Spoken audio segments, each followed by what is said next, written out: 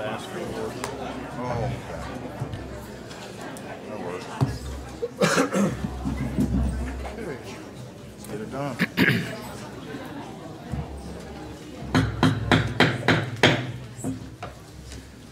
I call this meeting of the Conroe Independent School District Board of Trustees to order. Let the record show that a quorum of members is present, that the meeting has been duly called, and that notice of this meeting has been posted in accordance with the Texas Open Meetings Act, Texas Government Code, Chapter 551. It is 6 o'clock. If you would, please stand with me as Mr. Sanders leads us in the invocation and Mr. Kidd leads us with the pledges of allegiance. If you would like to please join me in prayer. Most gracious God, creator and ruler of the universe, we give you thanks this day for the men and women who serve our school district and our students. We pray that as they serve, they will make good decisions for the welfare of our students. Guide them to perceive what is right and grant them the courage to pursue it and the will to accomplish it.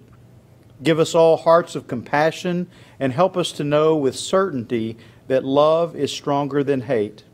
We pray also this day for the board that we may be led to make wise decisions and right actions for the welfare of our students, teachers, administrators, our staff, and our taxpayers.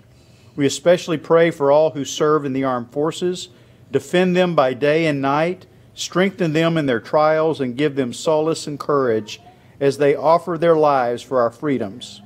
We also pray for our enemies, lead them and us away from prejudice and towards truth, and deliver them and us from hatred, cruelty, and revenge. And finally, I ask your blessings on each and every one gathered here tonight. Comfort and keep them and make them ever mindful that you, O God, require us to do justice, to love mercy, and to walk humbly with our God. In your most holy name we pray. Amen. Amen.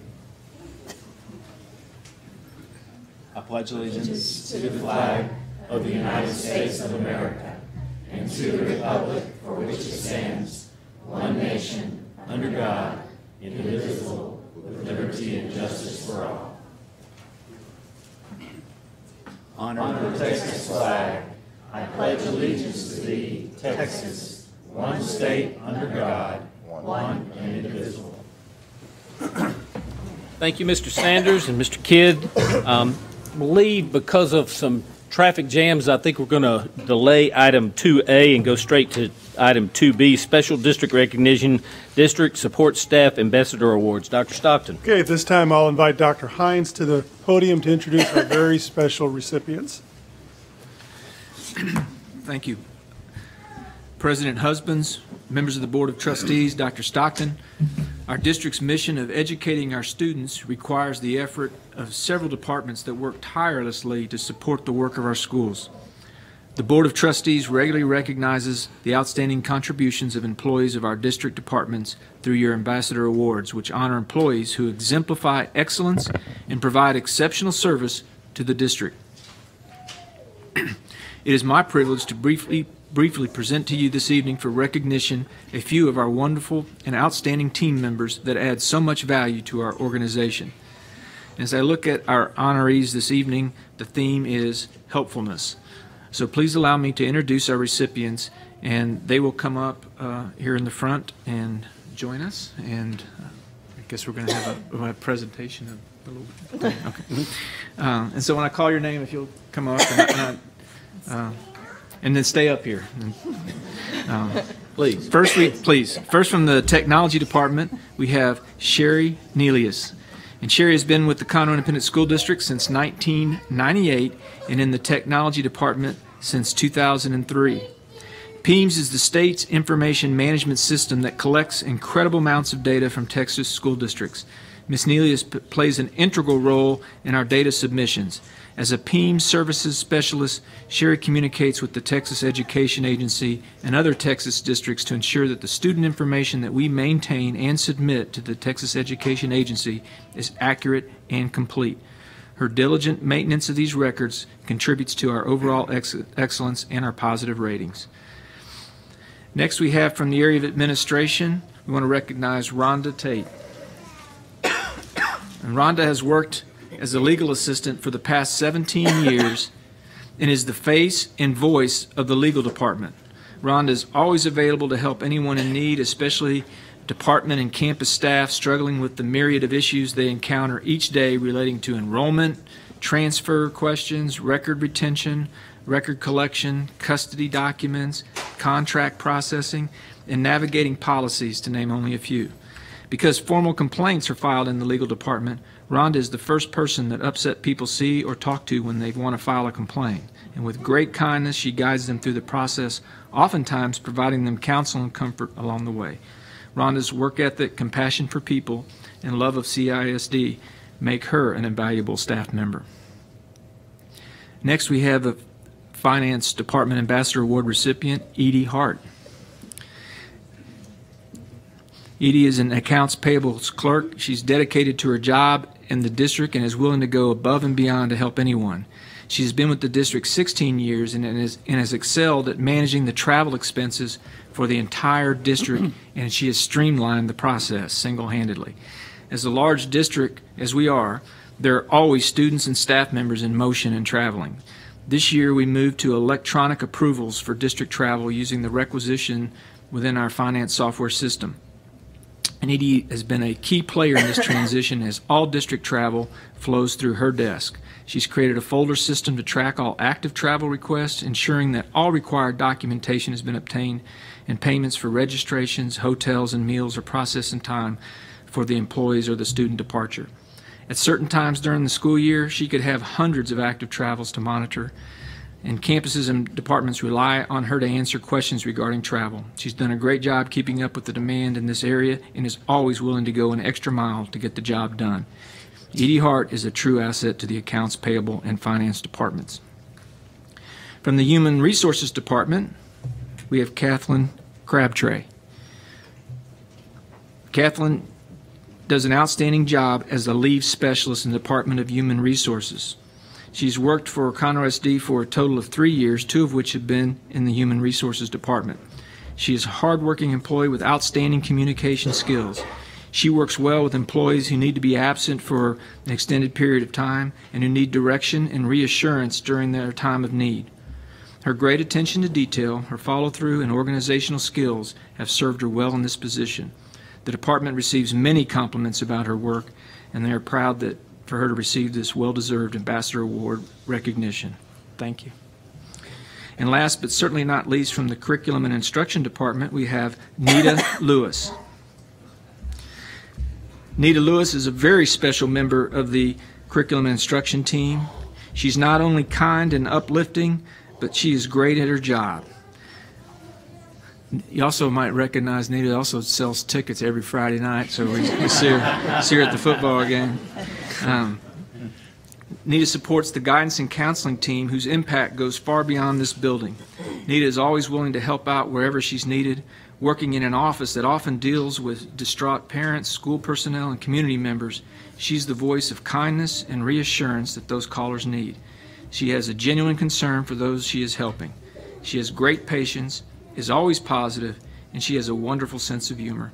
And Nita Lewis is a wonderful asset to the entire C&I department. So we have our Ambassador Awards for this building.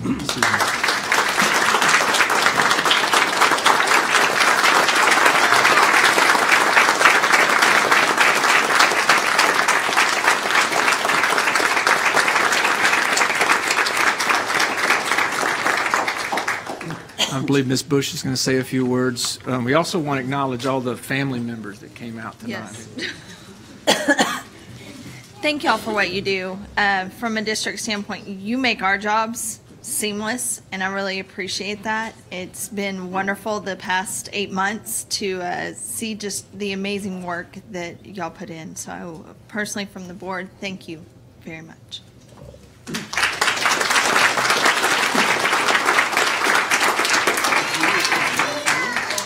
Congratulations. Thank you. Thank you for all you do. We appreciate it. We really do. Thank you. Thank you for everything. Thank you. I'm not calling up Thank you for everything. I heard you in my hand. Thank you for all you do. I appreciate it. Appreciate you. Thank you very much. Thank you for everything. Thank you for all you do. For your hard work. You guys do. You said in little what did she call you? Dia. That's awesome. We just heard that there's a number of family members here that are representing these people. Could we ask y'all to stand, especially the grandchildren? If y'all can all stand, please.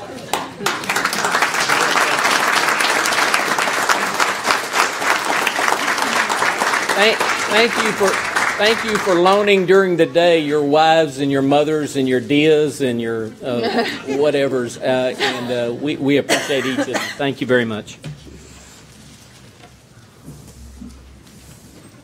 Go back. Okay, we're going to go back up to item 2A, CISD Education Foundation report. Dr. Stockton. I would like to ask Ms. Nelda Blair to come to the podium to give the report for the CISD Education Foundation. We need to do something about that traffic. That's on the agenda.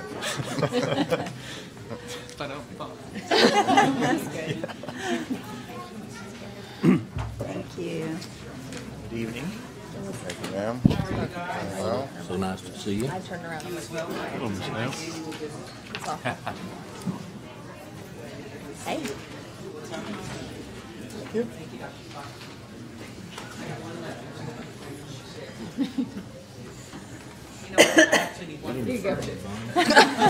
Yeah, right. Thank you. I'm sorry you had to go back to my item on the agenda. My name is Nelda Luce Blair, and I'm the chairman of the Conroe ISD Education Foundation. What I gave you just now is our annual report to the board, and I'll give you an opportunity to peruse it whenever you want. I'm not going to go through the whole thing, but I do want to hit some highlights of it and kind of tell you what we've been doing for the past year. Every year it seems we come and say, gosh, we've done better than last year. Gosh, we've got more scholarships than ever, and I'm here to tell you that we've done it again.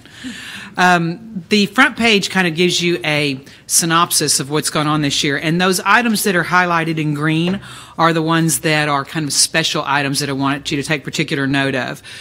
We just finished giving out our scholarships for the end of the school year. Of course, seniors that graduate from all of the Conroe ISD schools, high schools, are eligible to apply for scholarships.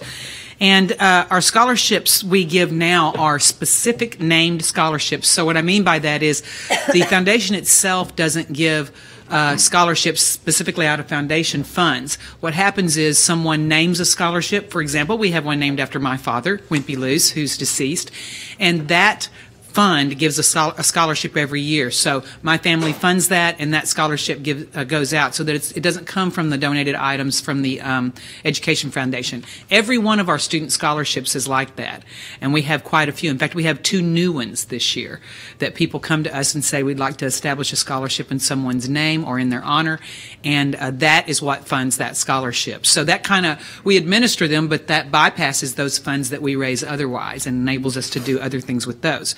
So we have 2 new scholarships this year. One of them is the All Means All scholarship that some of you may have heard of. That's the one that Sam Cable has been talking about for many, many years.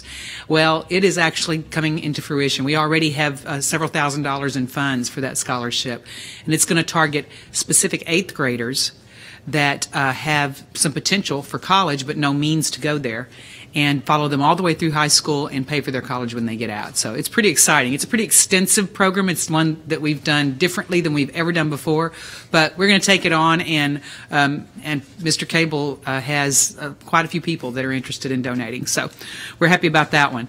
Now, what that's allowed us to do is, you'll remember, and over the years that I've come to talk to you, that several years ago our board voted that what we really wanted to do was kind of start to turn our boat very slowly to shift more towards teacher scholarships, because our student scholarships were kind of covered, and then we have all these that are in the names of folks. So we have done that. We have every year we've given more and more teacher scholarships, and I'm very excited to announce that over the years, we've given 219 educator scholarships at $500 apiece, and that's since about 2008 when we started doing that. Well, this year, our board decided that that's been a very successful program. We've led a lot of teachers to obtain their masters, educators to obtain their masters and their PhDs. And so we increased those scholarships to $1,000 each. And we had more applicants than ever. So as you can see, we gave 66 $1,000 scholarships to educators, administrators, mostly teachers, but every employee that is degreed in CISD is eligible for a higher education scholarship. And if they qualify and apply, we give it to them. We don't cut off the number. We give it to everyone that applies that's qualified. So that was very exciting for us this year. Those 66 scholarships were overwhelming for us because that was much larger group than we had ever had before. So I'm here to tell you that program is working. And we have people who come back and repeat year after year until they obtain their degree, and we basically help pay for it. So we're real proud of that.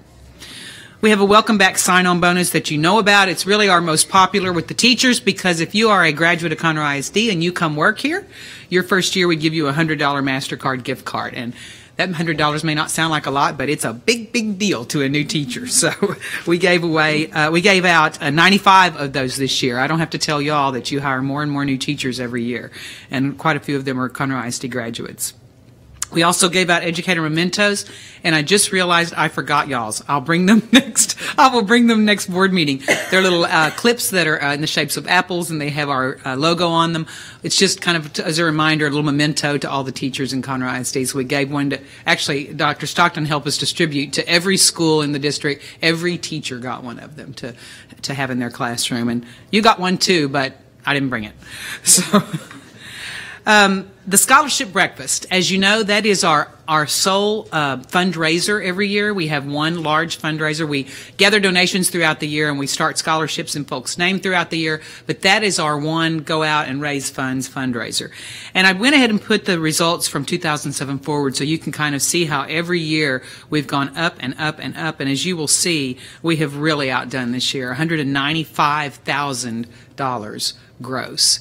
And we have I will say, we have many school districts that we've helped mentor their education foundations. And we're not in competition, so we do everything we can to get them going and to help them. And they always ask us, how can we raise that much money at a breakfast? How can we do that like you do? And we say, well, we have one secret weapon, and his name is Don Stockton, because he is our speaker, and you can't have him.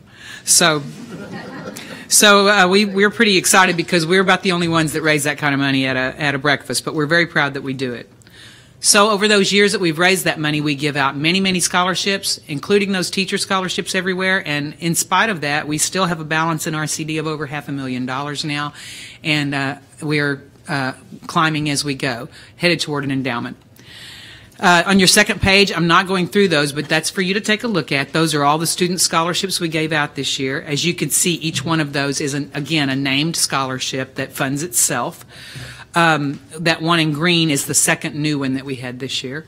All those kids we have actually quite a few more applicants and students than we do give out, because they have to follow a very strict application and process from a committee that actually goes through and checks their financial need, their desire to be teachers or some other type of contributor to education. That's our goal, is that we're planting seeds of knowledge to grow the teaching field. So that's what we still do with the students. So 19 of those. And then that next page and the next page are those 66 educators that got $1,000 scholarships. And if you just take a look at that, you'll see they're from all over the school district. That last page we give you because we want you to know that that success of our breakfast is primarily, again, because our speaker is Dr. Stockton on the state of the schools, and everyone in the region wants to hear that. We actually had multiple school districts attend last year and this year, send representatives, because they want to hear what's going on in Conroe ISD. But these are our sponsors for those, and those listed on that last page with the logos are multi-year committed sponsors. And that's only happened in the past couple of years for us, that they've come on, and once one did it, everybody wanted to do it. So to have multi-year sponsors really gives us some leverage with others, not only with other sponsors, but it also helps us know kind of what we have going forward every year and helps us plan better. So we're very grateful to them. Any questions? I have one. On these scholarships, if you could, can you tell me what kind of corpus is required? If there's, at what rate can y'all give? It can be per 500, per 1,000, just so that I'm interested in being able to tell people what they could do in honor or memory of someone. We have almost any type of plan that they want to do, we will do. But in order to do a perpetual scholarship, we ask for $15,000, which would give a $500 scholarship, because we can.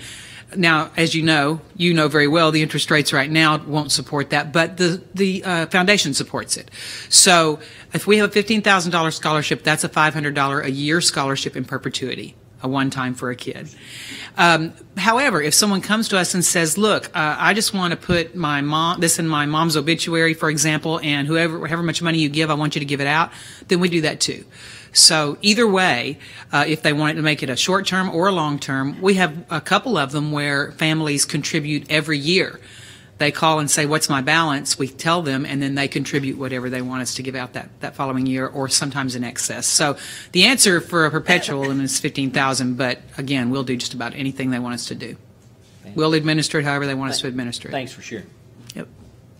Okay. Thank you, Dr. Stockton. Appreciate it. Thank you for having us today. Well, thank I you apologize you don't have your Apple clips, because I know you want them tonight. Now that I want to thank you and Maris and your board and for all the people that year after year after year commit the time and the effort for this. It's very, as you said, it's very special to our teachers and to our newcomers and to everybody, and it's special to us that we have it's just one more way we can show that we care. And Thank you. Thank you. It's a great pleasure. We don't have any of our scholarship winners or teacher scholarship winners here tonight, do we? We do. Can you come up? Come on up, Mr. LeBecki. Let me take one extra second, because it's always great to kind of put a face with a name for you guys. Thank you. I'm glad you're here. Introduce yourself and tell the board. I'm A.J. Levecki. I'm an assistant principal at College Park High School, and I'm working on my doctorate, which is actually why I'm here today. I'm taking notes for one of my classes. Thank you very much. And my name is E.Z. Foster. I'm your Director of Planning and Construction here in the admin building for the district, and I'm studying a master's degree in management. Awesome. Great examples. So thank you so much. You don't have to shave your head, though, right? I don't. That should be a prerequisite. You get some too? Adrian, you qualify for that? Thank you. That's a prerequisite from now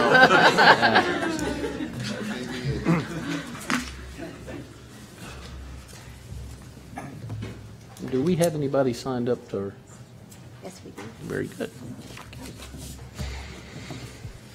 The next 30 minutes have been designated for public participation by patrons who have signed up to address the board in accordance with Board Policy BED. Please remember that the board may not discuss or act on any issues that are not posted on our agenda. The board has adopted complaint policies that are designed to secure at the lowest administrative level a prompt and equitable solution of complaints and concerns. These policies provide that if a resolution cannot be reached administratively, the person may appeal the administrative decision to the board as a properly posted agenda item.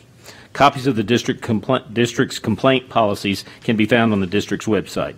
Those who have registered to address the board will be limited to 5 minutes for their presentation. Delegations of 5 must appoint one representative to present their views to the board. Ms. Ferris, please call the first person who has signed up to address the board. Mark McCloy.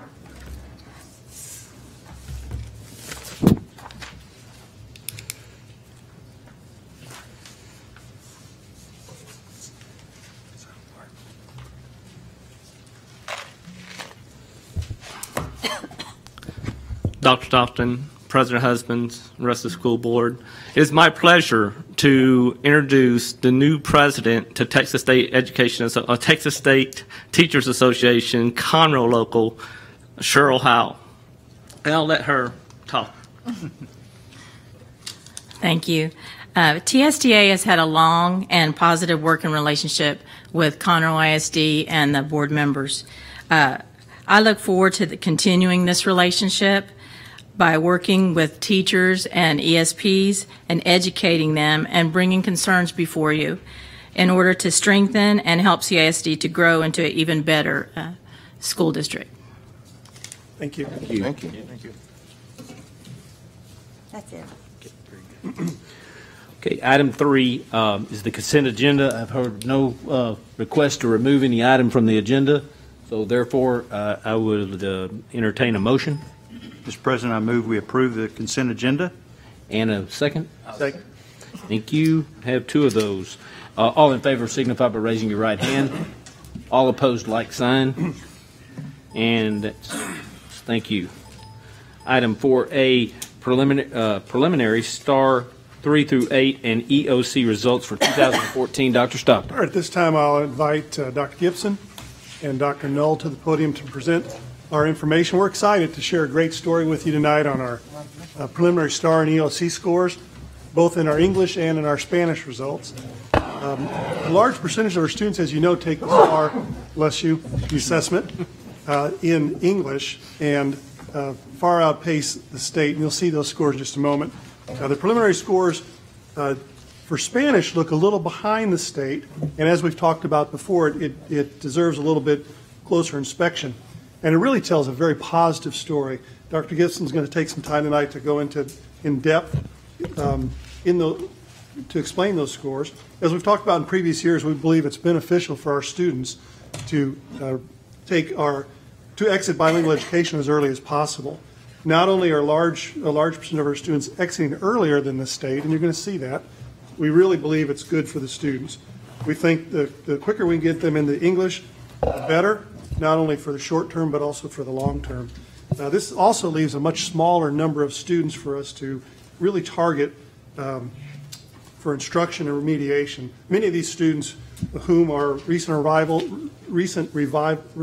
arrivals and non-English speakers. And we are very committed to doing everything we can to help them students be successful. So with that kind of long-winded introduction, I'm going to turn over to Dr. Gibson. Thank you, Dr. Stockton. Good evening, Mr. Husbands, President Husbands, board members, and Dr. Stockton. Tonight, Dr. Null and I will present the preliminary STAR scores for grades 3 through 8. I do want to remind you that these are preliminary. Usually there is a 1 or 2 point variance that comes in when our final scores come in. Those final scores are expected to come in July, the end of July, which happens to be next week. And then secondly, you're also going to notice that we only have reading scores because mathematics is not counted in the accountability system this year only, 1 year only. And we do have raw scores, but we will know what those raw scores mean in September when we get additional information from the state. So we'll start with 3rd grade reading. And as you can see in our 4-year longitudinal trend, that we picked up 2 points in English, and we are clearly outperforming the state. And in Spanish, and I'm also going to reiterate what Dr. Stockton said, and remind you that our bilingual students have an opportunity to test in English or Spanish. So you see the results of the students that have tested in Spanish, but you also have to picture that there are bilingual students that have taken the test in English, and they are in the English scores. As Dr. Stockton said, I'd like to show you just some quick longitudinal trends that we are very proud of. We set out on our journey this is a 10-year trend, but we set out in 2008, and we introduced a new model. And that model was based on research and was developed for the purpose of moving our students into English as quickly as we could, but also creating a structure and substance so that they are successful long term. So you can see, beginning in 2008, the state pretty much stays the same. And you can see our trend down. We are testing, this is the percent of students that tested in Spanish. We tested about 6%, the state tested about 10%. This is a very positive trend for us. The flip side, on the English side, and this is a sample 3rd grade, just to show you the patterns, 4th and 5th have very similar patterns in that we are outperforming the state on the percent of students that are testing in English by about 10%. And so you ask the question, why? Why is it so important that the students are tested in English? It's important because the majority of their education, their formal education, is in English. And mostly for us in our district, our job, especially at the elementary level, is to get our students ready for 7th through 12th. And that is, we take that very seriously. So this is just a pattern that we'd like you to see. So then you ask, well, how do they do? Once they exit the program, how well do they perform? And what this bar graph illustrates is that our students perform very well. We monitor our bilingual exits for 2 years.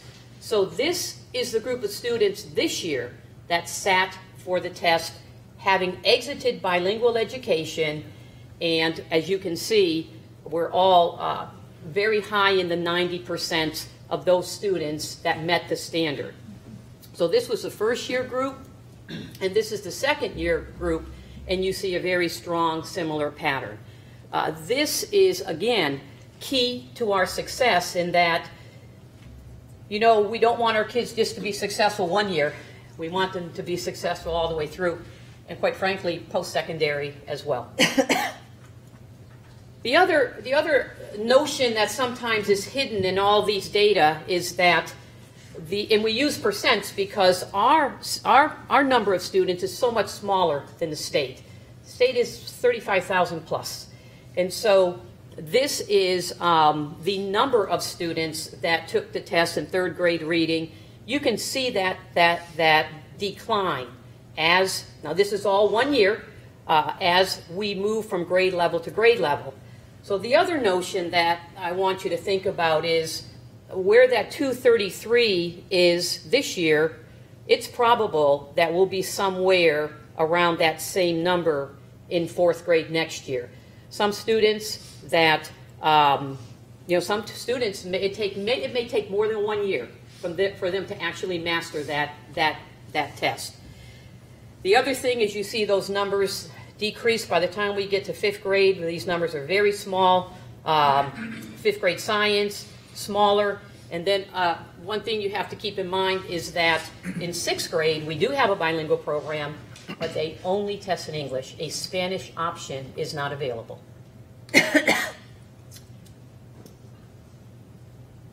So, going back, we talked about 3rd grade. We had a 61%, and the state had a 65. We picked up 3 points. In 4th grade, we also follow the state trends. You can see 86%. We have clearly outperformed the state at 74%. In our Spanish, we see 41% of our students did meet the standard, keeping in mind that group was about 131 kids. So we had 54 students that met the standard. We had 77 that did not, and we know who those kids are. And we have them. They're on our radar. We have a comprehensive plan.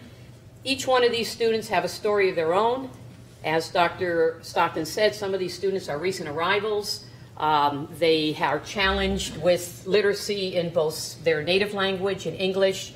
And we have pretty comprehensive plans in place, staff development for our teachers.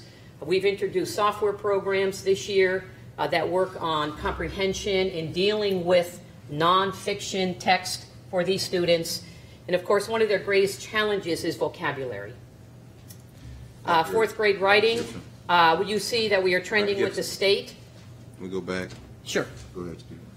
Well, my question was, this is at the 4th grade level. At the 4th grade level, the CISD, do they allow the kids to make the choice of either English or Spanish test as well? It's not a choice. It's not. It is a determination by the staff, by the teachers. It is done through a process called the LPAC process. It is a study that those teachers are watching those students, working with them all year long. They're still working the program, their English and their Spanish. The staff is looking at their performance in English, looking at their performance in Spanish, and they will make that determination. What is the best assessment for that child to be successful? Very good. Is that the same for the 3rd grade, going back to the 3rd grade kiddos? They have that option to test in English or Spanish, yes, correct? It is the same. Is that is that encouraged throughout the state of Texas as well for third graders? Or all is that of these are CISD? state processes. Yes. Now, it is, I cannot speak for other districts. We have an early exit program. Some states have a late exit program. I can only speak that our philosophy is that our focus is English literacy, but we all have to work within the parameters of the state and the state mandates and the state requirements. Right. So yes, that option is available. Okay. Dr. Gibson, I have a question as well. If the standard is not met, there's an action plan, as I understand. Yes. That action plan is in English? It depends. They are still in the bilingual program, so they are receiving instruction in both Spanish and English. Okay. So the plan will, basically what it will do is it will identify their less than strengths. And both of those are carried out in both languages. Let's say that it's main idea. So they'll have text, main idea in Spanish, main idea in English, but they'll have interventions, additional repetitions, one-on-one, tutorials, and each child will have their own menu of what their weaknesses are. Okay, thank you. Dr. Gibson, we declined year over year in Spanish, 2014 and 2015. What were the numbers as opposed to the percentages? Say that again, we declined? We went from 51% to 41%. Right. So what were those numbers? The numbers of the students? Correct. You know what? I can get you those numbers. I don't have them with me. The numbers for this year is 131. I don't have last year's number in that same category with me, but we'll be happy to share that and send that to you. And what would you attribute that primary driver for that decline being? I think I heard you allude to a few things, but I didn't grasp over that. You know, each group is different, and in our minds, it's not as much a decline as our successes on the English side. We are, I don't know what that number is off the top of my head, but I think the most important thing to me, Mr. Williams, is student by student. Understood. Fair enough. I understand the successes on the English side, but I'm more so focused on, is that taken away from the focus on the Spanish side and making sure the kids that are taking a test in Spanish are being successful in that test taking? Our goal is every child, every year, has the skills to master that assessment when the time comes. Some students are more ready than others. We may have students in this fourth grade that make it next year, that actually meet the standard next year. I guess I don't equate it from a decline from a 51 to a 41. I'd have to see what the numbers are. I agree. That's what I was. Yeah. Right. And it's a different group of students too. Right. That's what makes it more challenging.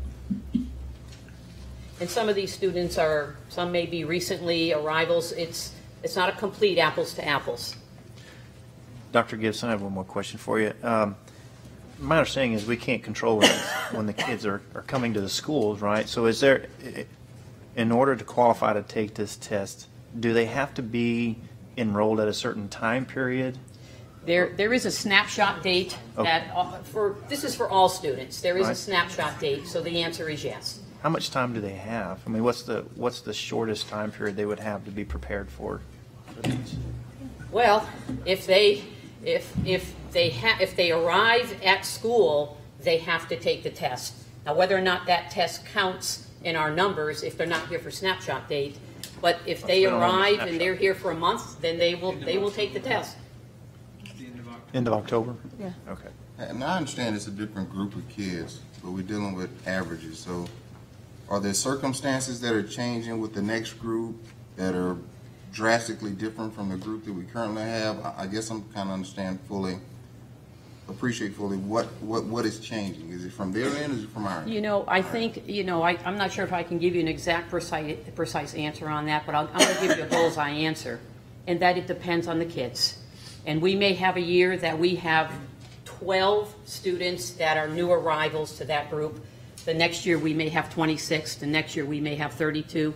The next year we may have 4. The composition changes from year to year. And I think what our focus in our district is that we drill down to the individual child. And for me, there is our systems work for all of the kids. And I'm not sure if I can give you a very precise answer on that. Fair enough. And I don't for 1 second doubt that we're not focused on each kid. But from a board, we see the numbers. And I raised the question simply because the numbers were. And I think it's a valid point. Fair enough. Thank you. Yes, sir. If you go back to that reading slide, correct? I mean, I understand your point, Nathan, but it looks to me like 14 was an outlier. Because if you look at 13 and 12 in the Spanish test, those are in the 40s as well. Yeah. So. I agree. Okay. I guess I'm. Kids are like. Yeah, it's different groups. The averages, so something had to change. I think it's important. I think you all alluded to it. It's such a small sample set. Yeah. That it changes pretty dramatically based on a handful of students. Based on 2 or 3 kids. Yeah. And the reality is, if we didn't have an early exit program, those scores wouldn't be like, they'd be much higher than that. Right. Because we have the kids in there. But in it's the not best for spirit the kids. in the spirit of doing the right thing, instead of worrying about what the number says, we move the kids to English and let the number of the small subset, be it the ones that just got here that don't speak any English for whatever reason, and there are some that are just behind the others for whatever reason. That is a great point, and we do the right thing when the right thing is to give them the Spanish assessment as well. And you're what I like too, Dr. Gibson, is you're identifying each student individually with specific plans of action for that student to be successful. Absolutely. So 5th grade reading, they combine the scores, and we do not have the state score yet, but you can see that we are still doing very well. And then our 5th grade science, what's fascinating about this, here again, we've outperformed the state clearly. And now we have, if you just want to talk numbers again, we have only 41 students that actually sat for the Spanish assessment. And again, we know who those students are. We are working with them. And then when we get to 6th grade, all of the students take the English. And here again, we are trending with the state, and we have clearly outperformed the state 88% to 76%.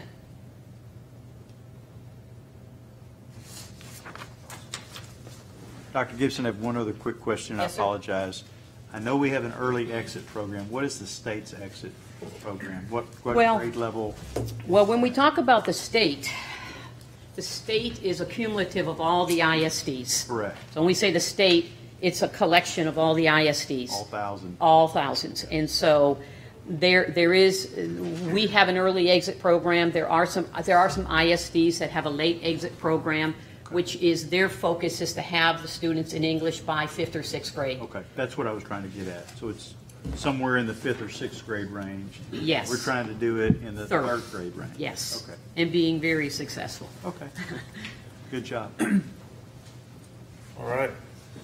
Thank you, Dr. Gibson, and I want to say thank you to Dr. Gibson and the elementary staff, because the numbers that I get to present are the result of the great work that we do on the elementary level. As she said, the focus on the elementary level is for students to be successful in 7 through 12 and post-high school as well, and our secondary numbers reflect that, and I think that's a celebration of what happens on the Spanish test side, but those are small numbers. But in just a majority of our classrooms, the great work that our elementary teachers do really lets our secondary schools start at a position of strength. And as Mr. Husbands mentioned a few months ago, you looked at our SAT and ACT scores, how strong they were, are an indication of what's going on in our secondary schools. And I'm proud to say that these STAR and EOC scores show the same picture. So we'll share those here quickly with you. We start with 7th grade. You see reading and writing performed very well. We were up in each of those categories and outpacing the state by a healthy margin on the 7th grade level. 8th grade, reading, we were down a few points, but still very healthy, 91%. We don't have a state number yet to see where that is. 8th grade science and 8th grade social studies, both celebrations. 8th grade social studies is one to be real proud of. I think we have an 8th grade social studies teacher in the room here. Yeah, Mr. McCloy, congratulations on those 8th grade social studies scores. I know that'll make you proud, as we all are. And then as we get to high school, we go to the end of course exams. Those are the 5 tests I'll remind you of that students must pass in order to graduate. Statewide, the most difficult STAR tests are the English 1 and English 2. And so these are areas that we certainly would love to see our scores come up in, and we'll continue to work at it, and they will continue to come up, but also an area that we tend to outpace the state by a large margin in these. So that's an indication to us that, you know, when the tests get more difficult, we tend to perform a little better compared to the state, and we like that. The final 3 end of course exams, Algebra 1, very proud of. Algebra 1 is as a course and an exam is typically one of those barriers to graduation. And when you see us at 89%, that is a number to be very proud of. A lot of great work in our math department. And then biology and U.S. history, you know, at 96 and 97%, very strong. So it's a great picture for the secondary scores, and that's a direct result of the great work that happens K through 12, or pre-K through 12 in our district. I have a question about both the STAR and the end of course. Yes, sir. Just pick 7th grade and 85% passing. Okay. Yes, sir. What? And I know it differs at different grade levels, probably, but what is this indicative of? I know it's 85%. I got that of the students, yes. But is it through all test taking? 1, 2, 3 tests. You know, they get 3 yes, sir. stabs or whatever. So, and so it's at the end of that. Then what happens on the STAR test? Is it 7th or 8th grade where they got to pass to move on, or do they have yes, to sir. pass to move on? Or explain that to me. And then the end of the course, again, what is that indicative of? Absolutely. At the end of the last, taking of the test that we offer, and then they've got to do something in addition to that. Right. So 7th grade is a one-shot test on the 7th grade level. Okay. So they don't retest. They take it one time and they're finished. Okay. When you go to the 8th grade level, science and social studies are the same. They are one-shot tests. We get the results. Now this year, as Dr. Gibson said, math was on a kind of a one-year hiatus from accountability, both for the campus and for the student as an individual. So they only took that one time. But typically in 8th grade, they would have 3 opportunities at reading and math to pass. Okay, so that's the normal on the 8th grade level, and those are ones that they would need to pass in order to advance to 9th grade, or a grade placement committee would meet to discuss if they were prepared to go on to 9th grade. When you get to high school, the original rules indicated they had to pass all 5 tests to graduate, and they have multiple opportunities. You may have a student that passes English 2, but still needs the English 1 test, and they may be taking that test again as a senior. Multiple opportunities. Our schools all have, and they're all different just based on their schedules. They all have just very targeted interventions and programs set up to help students master the tests in which they were not successful at. And this past year we had Senate Bill 149, which allowed committees to go back if there were students that had not passed all 5 and consider them for graduation. That is not something that may not be there forever, and certainly that's not our goal. Our goal is all students pass all 5, and that's the way we approach it. Thanks for sharing. Yes, sir. How many students are we seeing? Because I know that there's several talk about parents keeping kids home on STAR test days because they don't like it. How much are we seeing of that in the district? It's hard to say because there's not an opt-out. That's not really something that they can do. So as far as if a student is not present on testing day, it's difficult for us to determine why they may not be present. Right. When you get to on the high school level, there are no options. Right. You must pass all 5 or you don't graduate. So while there may be some of those decisions being made for younger students, once they get to high school, they have to be there. And for us, the more data that we can have on a student while they're younger helps us when they get to high school. As a high school educator, I would love to see 6th, 7th, and 8th grade data on a test. That just helps me prepare that student to be successful on Algebra 1 or English 1. So it does help us. Thank you, sir. Okay. Thanks, Doctor. Thank you. I had a quick question for Dr. Dr. Gibson. Real quick, let's go to the sixth grade.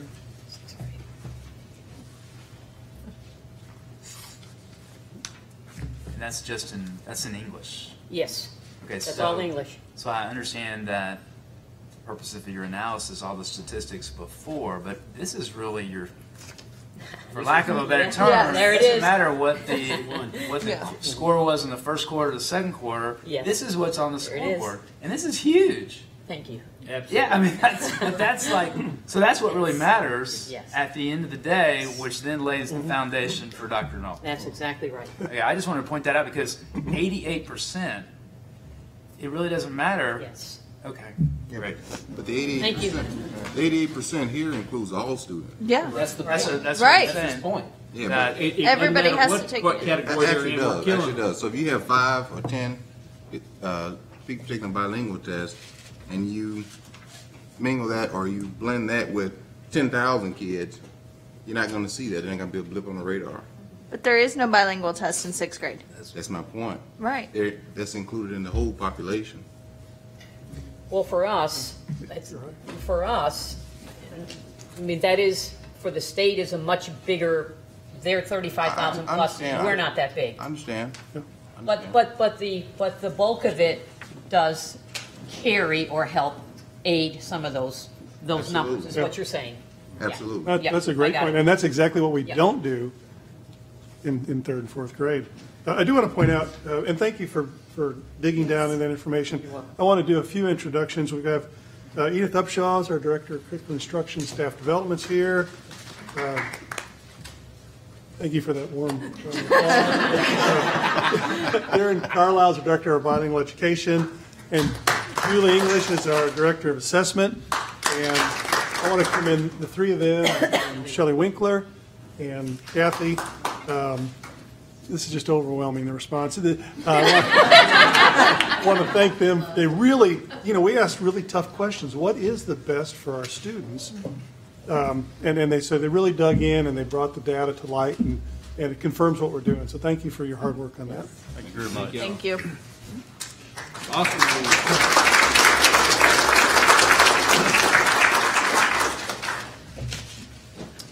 Item 5A, consider approval of guaranteed maximum price amendment, Woodlands High School locker room addition phase 1. Dr. Stockton? Okay, Easy Foster, Director of Planning and Construction, please come and present these items. President Husbands, Dr. Stockton, members of the board, it's my pleasure tonight to bring forward for your consideration the approval of a guaranteed maximum price amendment for the Woodlands High School locker room additions, which is what we're talking about tonight is phase 1. And we're asking you to make that approval and delegate the authority to execute the contract documents to Dr. Stockton. If you'll recall, at the April board meeting, the Board of Trustees selected Balfour Beatty Construction as the construction manager at risk for the Woodlands High School locker room additions. This is phase 1 of that project, which is the parking lot and infrastructure improvements that will allow us to take over some of the existing parking spaces for the actual building addition, which will be coming at a future board meeting. The district has executed a contract with Balfour Beatty, which was reviewed and approved by outside counsel, and the guaranteed maximum price amendment sets the amount not to exceed for this phase at $402,747, as detailed in the attached proposal that was in your board book. Funding for this project comes from the general fund. At this time, I request your approval. So moved. I second. Motion and a second. Any discussion? Questions? All those in favor signify by raising your right hand. All opposed, like sign. Thank you very much. Item 5B, design development presentation for new high school for Oak Ridge Feeder Zone. Mr. Foster, please.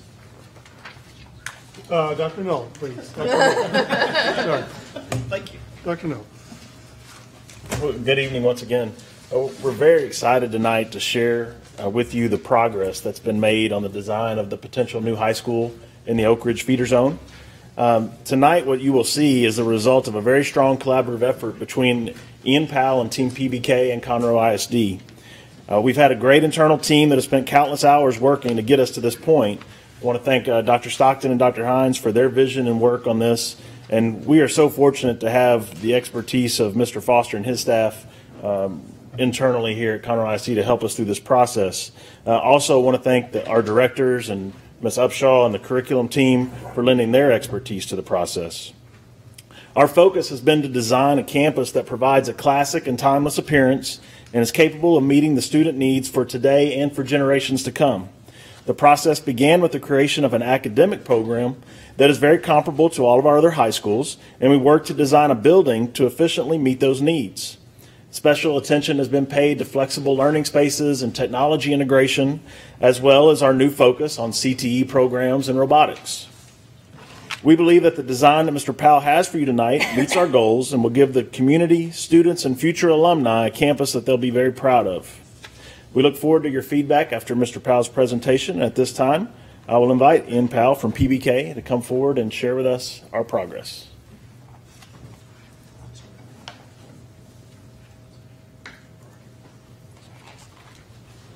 Thank you, Dr. Null. Good evening, President Husbands, members of the board, Dr. Stockton, administrative staff, and guests. Thank you very much. We're jazzed to be here tonight to bring you a design update on this next big challenge, this new high school. And what I will tell you is I'd like to begin first by endorsing the exact same things that Dr. Null said just a moment ago about your staff. Outstanding. We've been on sort of a rampage of working with them since the beginning of this year. And they've been responsive. They've made themselves available for tours, for meetings, for exhaustive conversations this way, that way. All the decisions get made in the design process. And I just want to say to all of them, thank you very much. It's been terrific. It bears repeating perhaps to identify some of the design goals that this work is predicated on.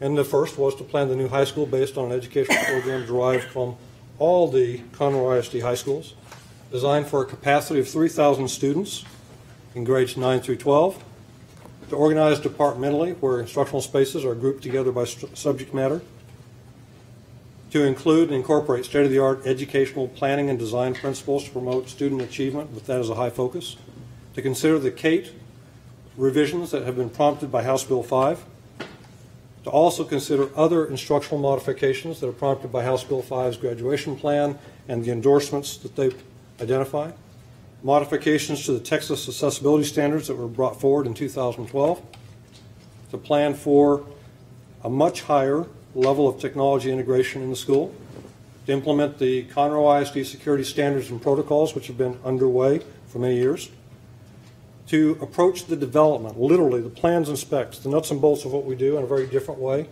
and use a Revit and building informational modeling protocol, which will afford your planning construction department, your maintenance department, benefits long into the future for the facility.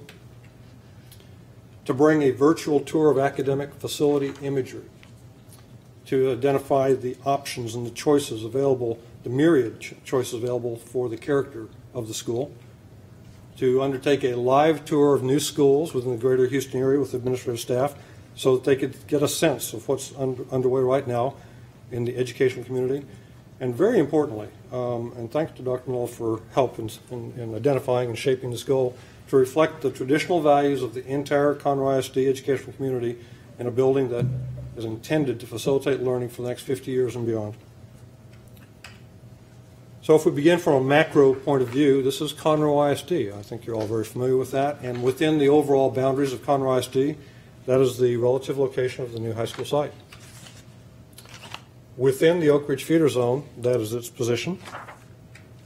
And drilling down even further, there is the new high school site. Effectively, if you were to take Riley Fuzzle and continue on northeastwards until it turns into a dirt road, actually, you would pass Creekside Village, I think is a community immediately to the north, and the open land to the south. Opposite Creekside Village is the property in question. And this is drilled down even further. That's the rough configuration of the site in yellow, about 80 plus acres. The two orange lines are the intended alignment in that location of the Grand Parkway. And we also identified the location and the proximity to 3 other CISD schools, Snyder Elementary School, Cox Intermediate, and York Junior High School. To illustrate some of the things which are coming next in this presentation, we thought it would be useful to walk you through the site plan as it's developed right at the moment. Effectively, it faces towards the north, what we call the Plan North, and if you can follow where the cursor track is sort of rolling back and forth, that is the academic zone or wing of the campus. It is 3 stories tall, somewhat similar to College Park. There is a primary circulation spine that goes from the very front door of the school all the way to the back of the school. And as you take that journey from the front door of the school, you'll pass, in this area, the dining commons, the cafeteria, as well as the library. And when you're back in this area, to viewers' left will be the CATE facilities, the Fine Arts and Performing Arts Center, and to the viewer's right will be the PE, athletics, and sports facilities. Parking wraps the entire facility, but for the west side. Sports facilities are organized to provide optimum orientations and to be economical in the site work that goes along with that. There is a commercial reserve that's been left for other property owners up along Grand Parkway. So the building is set back from Grand Parkway on the right-hand side of your visual as well. And by the way, if I go through this too quickly, if there's any question along the way, please don't hesitate. I'd love to answer questions. This is a visual of the plan itself. At the first floor level, as I said before, the academic wing is represented by where the cursor is tracking from left to right, with the front door in this location. As you take that journey I described before, you go past a large LGI, dining commons area, library, the kitchen and service areas, the CATE and career and technology education portion of the school, the fine arts area of the school, and the PE and athletics part of the school. And this is the back door to the school, opening up to a courtyard. On the second and third floor, there is a continuation of the academic zones described previously. On the second floor level, on the left-hand side, viewer's left, that zone is identified to serve as a concentration for 9th grade instruction. On the third floor, we have concentrated and collected effectively all the utilities for somewhat more expensive space in your building to serve the science area and also to allow it to do a good job, a more simpler exhausting of the mechanical and ventilation requirements straight through the roof. And now to some of the images and the visuals associated with the plans you've just seen.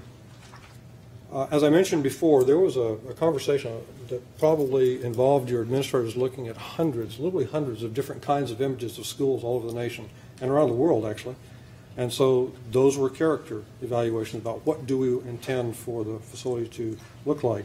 And at the end of the day, after a review of those hundreds of different images, this was the beginnings, point of beginning. This occurred, I think, help me, back in January, I think it was, January or February.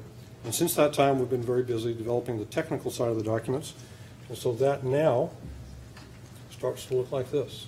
This is a view from, if you were a bird about 600 feet up in the air over Riley Fuzzle. What's Riley Fuzzle right now? This would be your view from the northeast.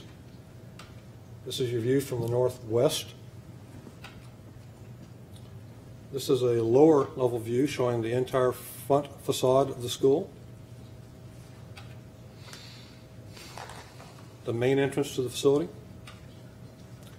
I described the entrance at the back side of the back door of the school. This is the courtyard with the fine arts facilities to the left-hand side, viewers left, the PE and athletic areas to the viewers right.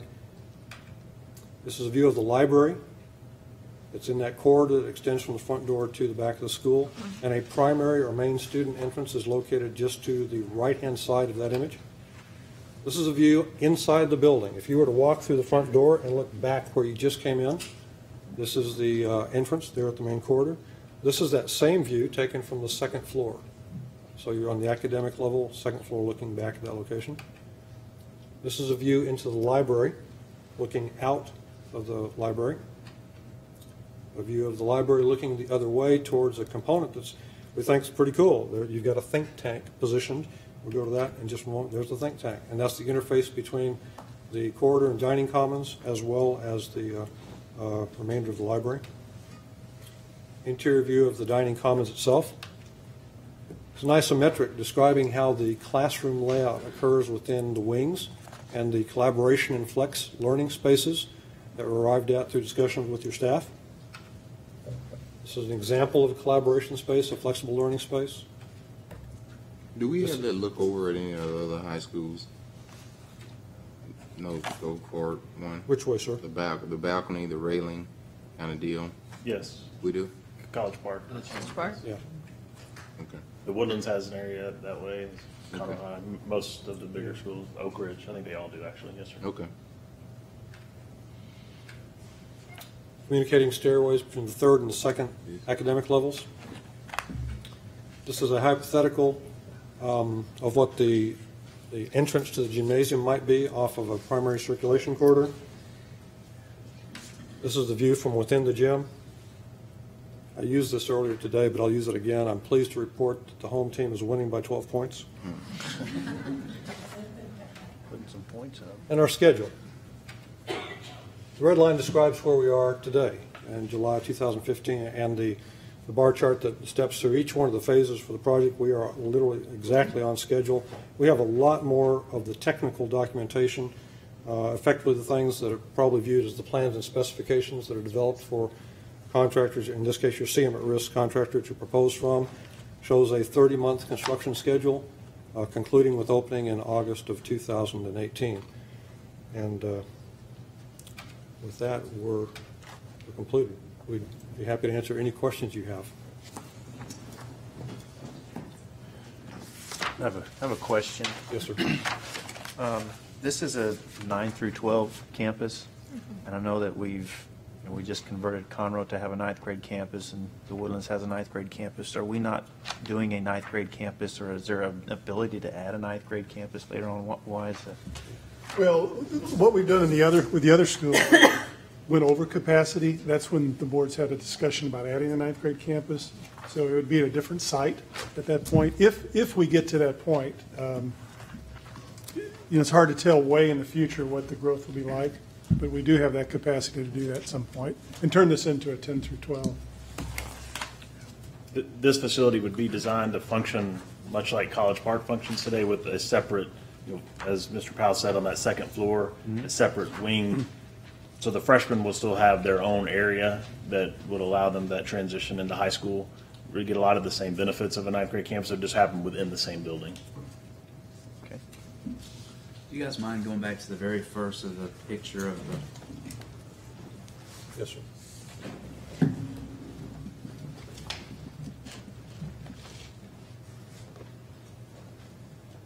Yeah, that one. This one? Okay. And I know we've probably addressed this before, but the properties to the southeast? Sure. Yeah, all the way. That whole wooded area? All of this? Right. What is anticipated use for that? Does anybody know? Yeah, that's all Toll Okay. Brothers. So that's what I thought it was residential. Yes, sir. But- It's already. So eventually, most of the school will be surrounded by residential. Is that nobody knows for sure, but that's the plan? Literally, that's the perfect way to say it. I mean, we've heard conversations not only within the school district, but outside the school district about developer goals and decisions. And we've seen preliminary documents that show that as residential development. And it's amazing from our standpoint to see things which probably would not have been viewed as developable land area. And it's becoming so because of the efforts of developers. Is that that space right by the square, is it multi-owners, or is that, additional Toll Brothers property, or is it multiple owners, or do we even know that information for sure? We do. Mr. Cox is. I'm not asking specifically. The dirt cleared area is the current development for Toll Brothers going on. Just keep going down That's Toll Brothers property, goes all the way down till it hits Bender's Landing. The property to the north, that all of that's Hilliard property.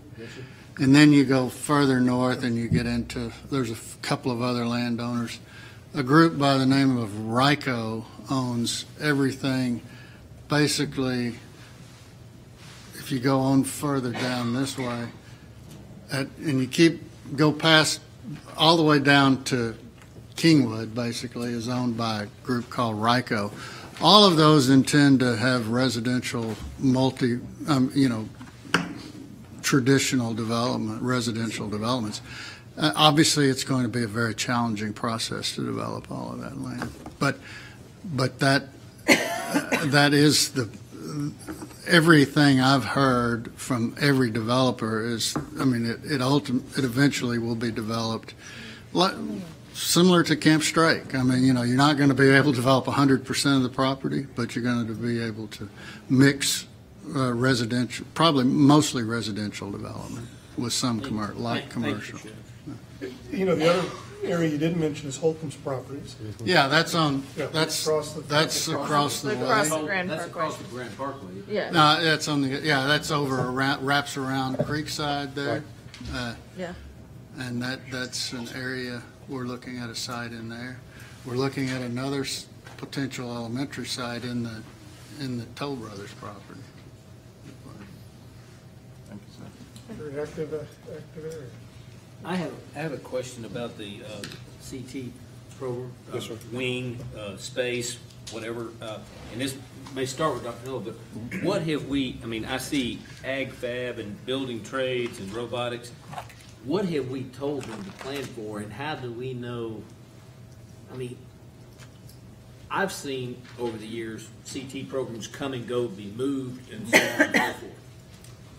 How do we know that you don't end up having a auto tech lab there just because you say there's not going to be today, or maybe there is going to be and I'm not reading it right? I don't know. In general terms, we looked at all of our high schools and had looked at what site-based CTE programs we had.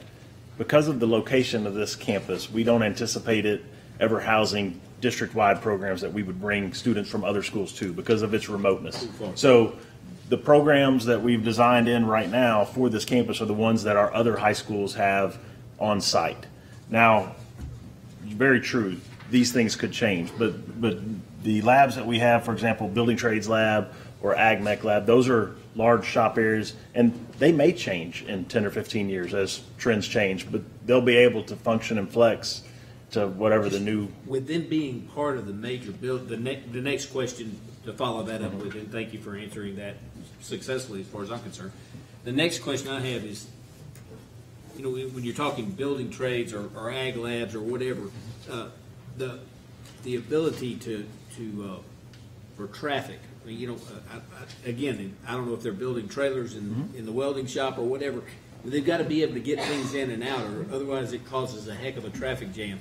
And with the buildings as a part, with those areas being part of the main building, I'm concerned about that access in and out, the ability to have flow. Absolutely. And if you look, this is, I just can't tell what an overall site plan here. If you look at what's on the screen now at the cursor, you'll see all of this is drive, and it's large, and even coming down here, that's a representation of an 18-wheeler that size. So you can see the amount of space coming out of these CTE areas. And there's roll-up doors. Yes, sir, roll-up doors. You can see even the doors coming out. From the picture.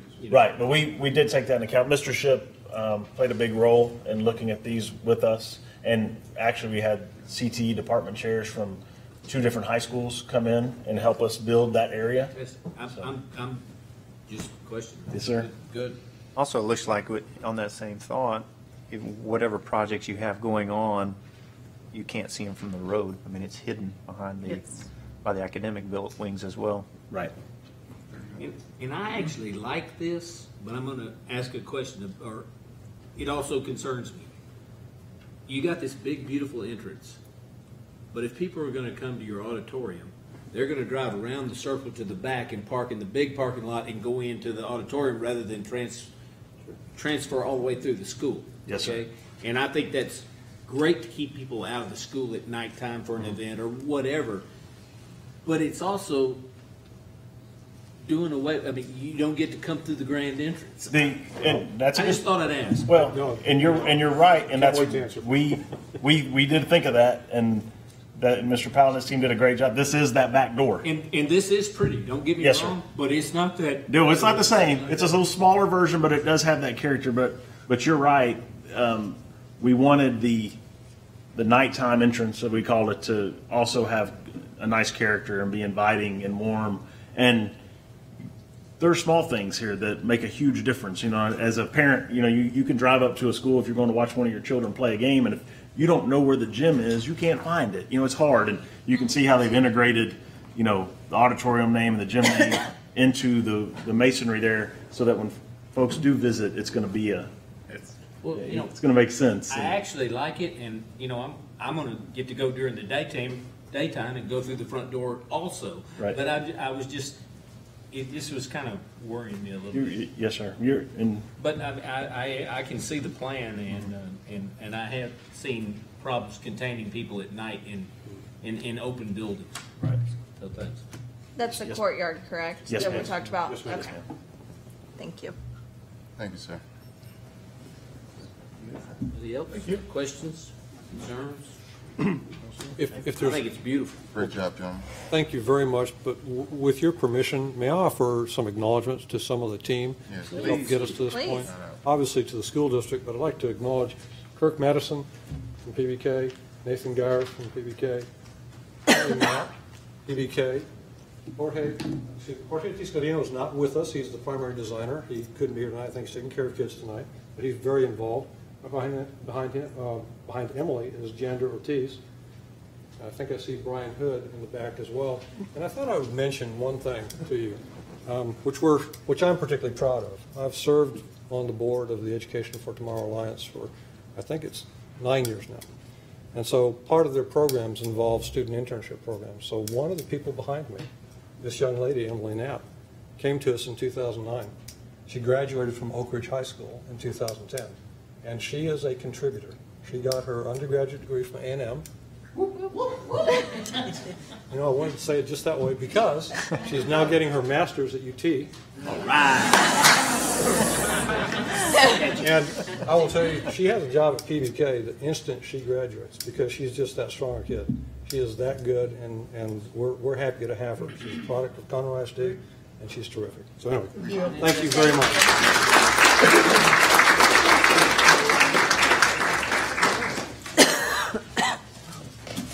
That was a beautiful presentation, and we appreciate the teamwork and the partnership with PBK, and looking forward to seeing that project develop. And thank you for the A-team for being here. Good job, guys. Item 5C, selection of the NV1, ENV1, sorry, I don't know what, engineering to perform commissioning services related to the construction of the new high school in the Oak Ridge feeder zone. Dr. Stockton. Mr. Foster, please present that item.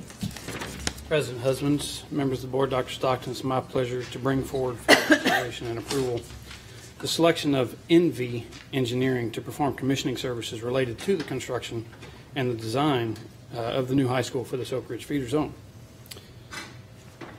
NV Engineering is recommended as a selection to perform commissioning services on this building because they come recommended to us for use on projects of this size and complexity from other school districts. It's an investment that we haven't undertaken on a project of this size. We have explored commissioning services on smaller projects and found it to be a very worthy investment. It is also becoming part of the industry standard. I was visiting with another commissioning agent today, as a matter of fact, and the new energy codes seem to be pointing towards this becoming a requirement for building construction. So this puts us on the leading edge of commissioning services. Commissioning in general is a service provided by a professional engineering firm. So they're looking over the shoulder of our design team as they're putting the systems together during this level of design development as we start investigating the systems that are going to operate this building, from building automation, air conditioning, plumbing, electrical, lighting, any system that helps us have a healthy educating environment. This is a third party that not only participates in the design process as another opinion, but during the construction process as a third party review for installation on the most complex systems within the building. A building of this magnitude, for example, in our building automation services has over 1,000, 1,500 points of communication with just the air conditioning system alone. So part of this contract is for a point-to-point verification of that system working so that the air does what it's supposed to do when it's supposed to do it.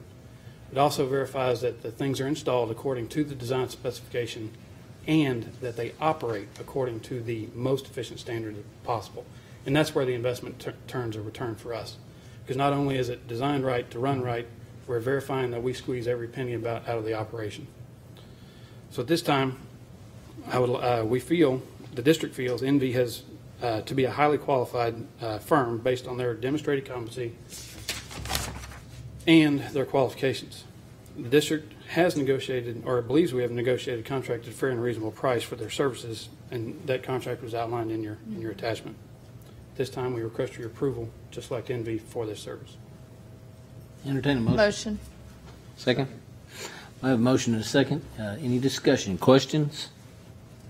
I have one. They're here to look over the shoulder. They're here to. Who has the final? What if we have a difference of opinion? I'm talking about at the installation. Not even is it installed correctly, because that's probably a matter of fact, but an opinion as to which way an air handler will do the best job, or which air handler would, whatever. Who has the final say? You?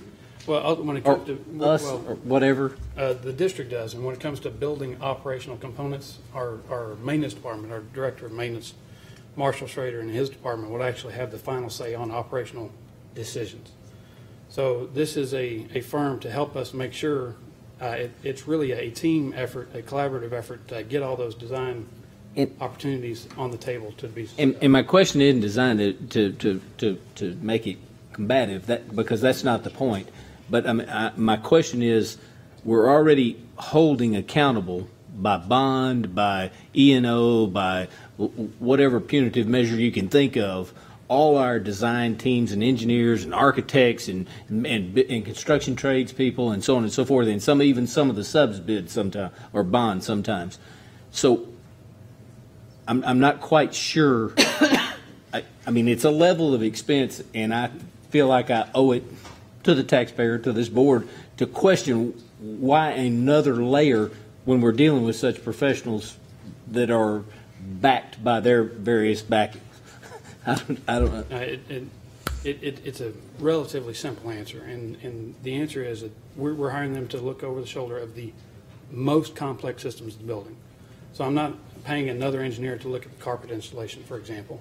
This is targeted for the electrical lighting controls, building automation, air conditioning, plumbing, things of that nature, which there are so many moving parts, and even as expert as our teams are in the field and construction, we pay PBK Architecture to administrate the contract. Their design engineers design and help administer, but this firm's sole purpose is to make sure everything is as efficient as possible and installed correctly.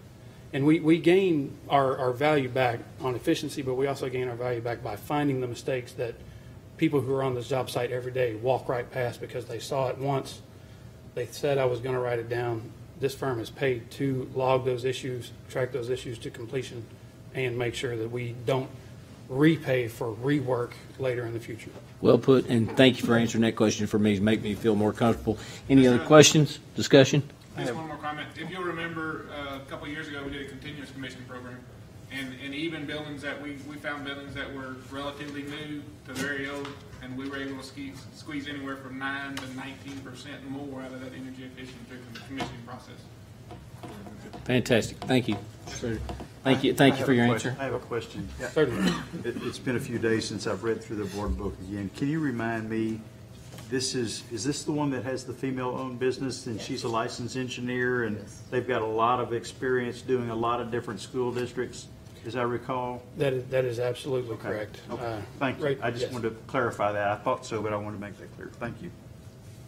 Anything else? All those in favor signify by raising your right hand. All opposed, like sign. Thank you very much, Mr. Foster.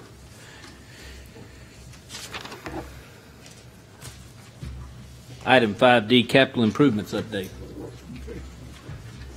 This time I'd like to give you our monthly update on our capital improvements projects underway in the district. We're going to start with the Oak Ridge High School 9th grade campus. And I'd like to describe both the projects we're going to talk about today are both scheduled to open for school this year. They're both at the same level of completion, and they're both on schedule and on target to open for our students on time.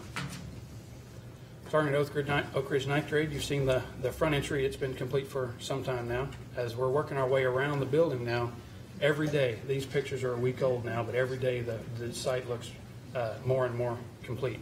You're looking at the exterior of the building on the art and lab, and you're looking at the art courtyard behind that curved wall. Inside this area, the culinary labs, the art labs, and the largest classrooms.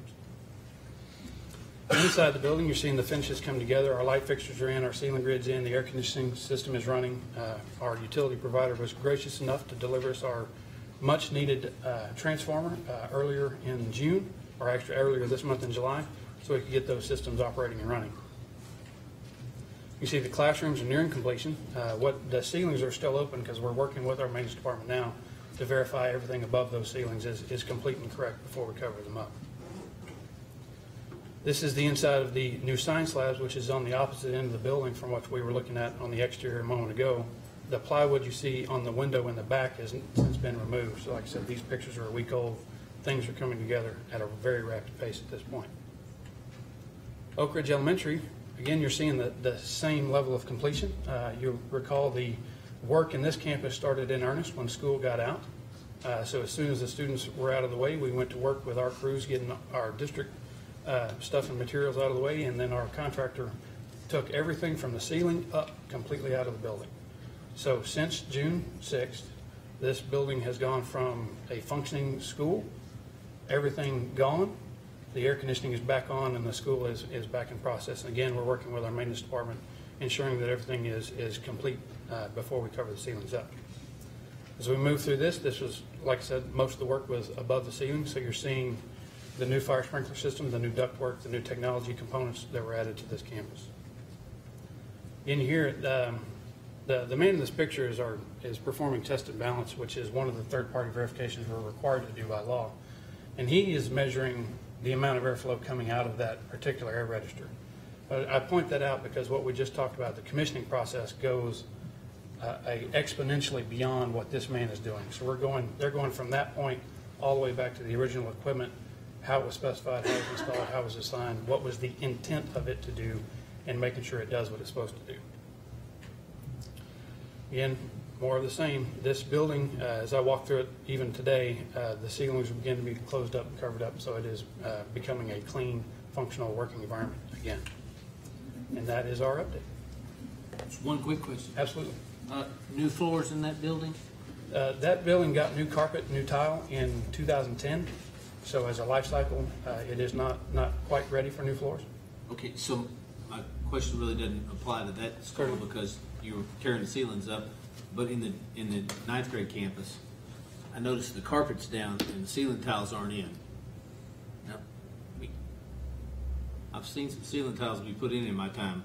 It's a messy operation.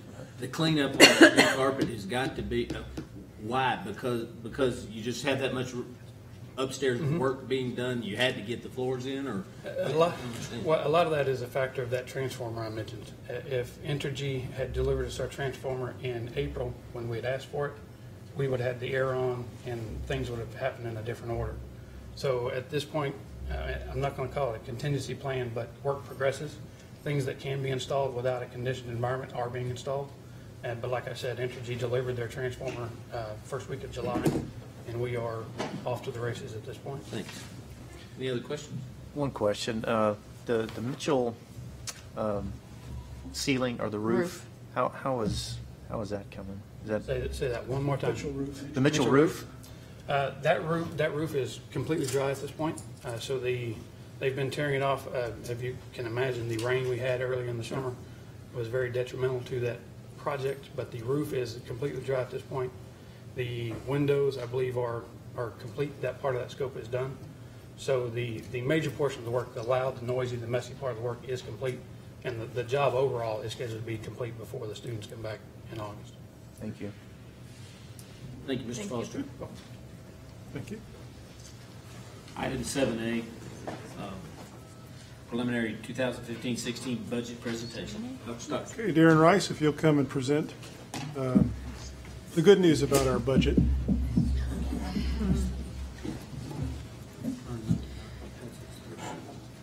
I see you did it too.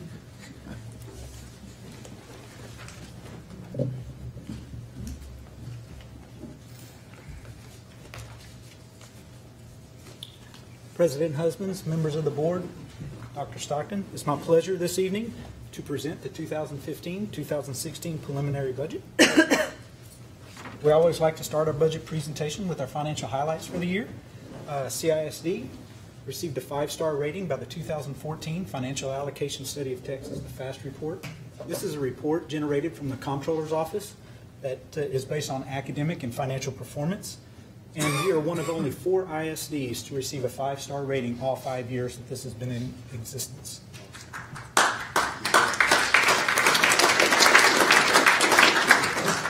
We have the lowest tax rate at $1.28 compared to our area peer group.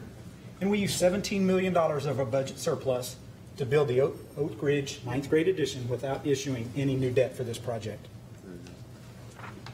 And this chart just shows the other districts that also received the 5 stars for 5 consecutive years. Our 2015 ERG position, ERG is the Education Resource Group.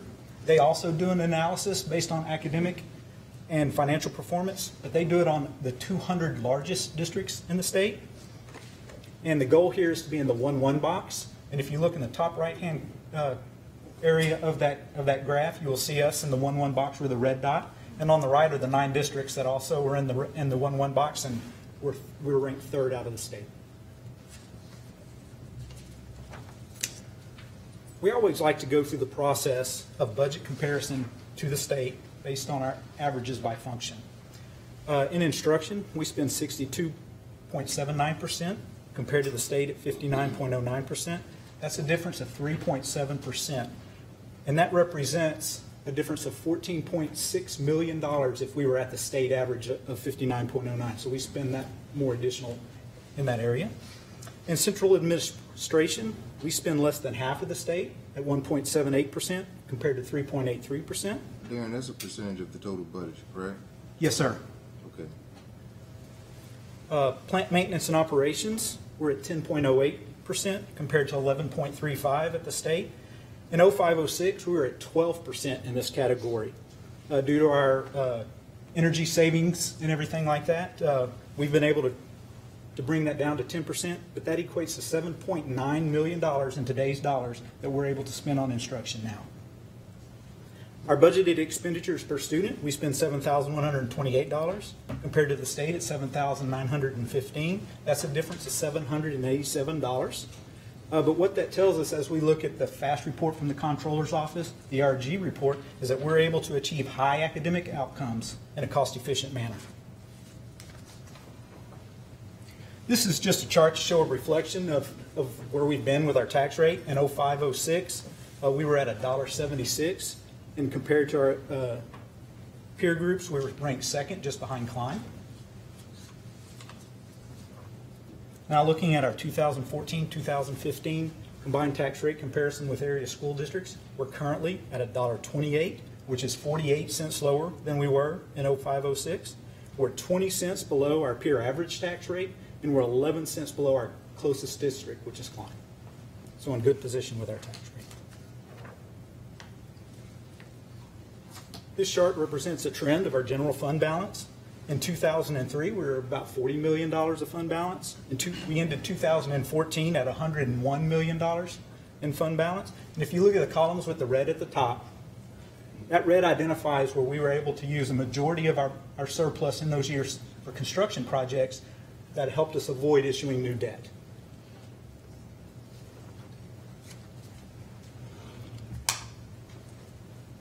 So now as we get into the budget process and into the parts, the first thing you want to look at is your budget objectives.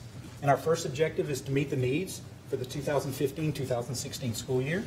We want to provide a competitive raise and additional salary adjustments in identified areas. And we want to utilize budget surplus to support capital projects and reduce bond debt requirements.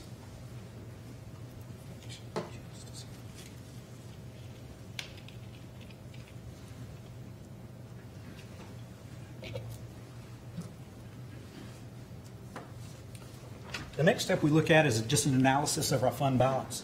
In 2014-2015, our budget was $395.1 million, and our objective is to maintain an unassigned fund balance of 16 to 24% of the annual budget, which gives us approximately 2 to 3 months worth of expenses.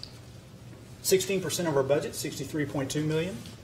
24% of the budget is $94.8 million. Estimated unassigned fund balance at 8/31/15 is $110.8 million, which is 28% of the budget and $16 million over the high end of our target. Our attendance data. State revenue estimates and campus expenditure budget allocations rely on enrollment data. We're using 1,400 as growth for this year in our students, giving us an enrollment of 57,792, and that is for budgeting purposes. This chart here just shows a trend of our enrollment growth. In 06-07, we're about 44,000 students. In 15-16, we're estimating 57,792. And that trend line's pretty straight. You don't see any dips or any waves. It's pretty linear, I guess would be the word there. What's our enrollment again? 57,792. What's the average state? Sir? What's the state average? I do not have that information. I can get that for you, though. I don't know the average state. Somewhere between 50 and 200,000. The reason I ask is because we're doing a percentage comparison on the first slide, and I like to see how much we're leveraging our fixed. Some of those line items are fixed. Right. Right. So you're leveraging that. That's driving those numbers down. Yes. So it's as opposed to some of the variable costs where we're comparing apples to apples. You get me? Yes. All right. Certified property values. We're estimating our certified property values to increase 10.6% or $2.85 billion, giving us a certified value of $29.8 billion. We will be receiving certified values the 25th of July. One of the things that came out of the past legislative session is Senate Bill 1, which increased the homestead exemption from $15,000 to $25,000. This results in an assessed value decrease to the district estimated at $611.5 million. This causes an M&O funding loss of $6.4 million, an INS funding loss of $1.5 million for a local tax funding decrease of $7.9 million. However, the district will be held harmless for any revenue lost. On the M&O side, the state will be making adjustments to the formula, and on the INS side, hold harmless is applied to any debt issued prior to 9/1/15. New bond issues are not eligible for revenue protection. And we're still waiting on the final formulas, but we feel pretty confident with where we're at with those. So our 2015-2016 funding estimate, our state and local increase based on a 10.06% AV growth and 1,400 ADA increase is $27.6 million. We are losing $3.5 million. The state is no longer funding the 1.5% TRS contribution. They funded it for 1 year only. We have the available surplus from our 2014-2015 budget of $22.1 million, giving us a total estimated available funding of $46.2 million. The net revenue growth is equal to 24.1. Darren, Yes, can I, ma'am. real quick, so the 10.06 AV growth includes the loss Yes, from the ma'am. increased homestead? Yes, ma'am, that is already Okay. accounted for. Wanted to make sure. So now we'll move to the expenditure side of our budget, and payroll is 88.6% of our budget. Teachers are the largest portion of that, so we'll start with our teacher hiring schedule. This schedule includes a 3% general pay increase, which is a $1,625 raise, with targeted equity adjustments for teachers with 10 years plus of service. And this proposed hiring schedule has a beginning teacher salary of $50,000.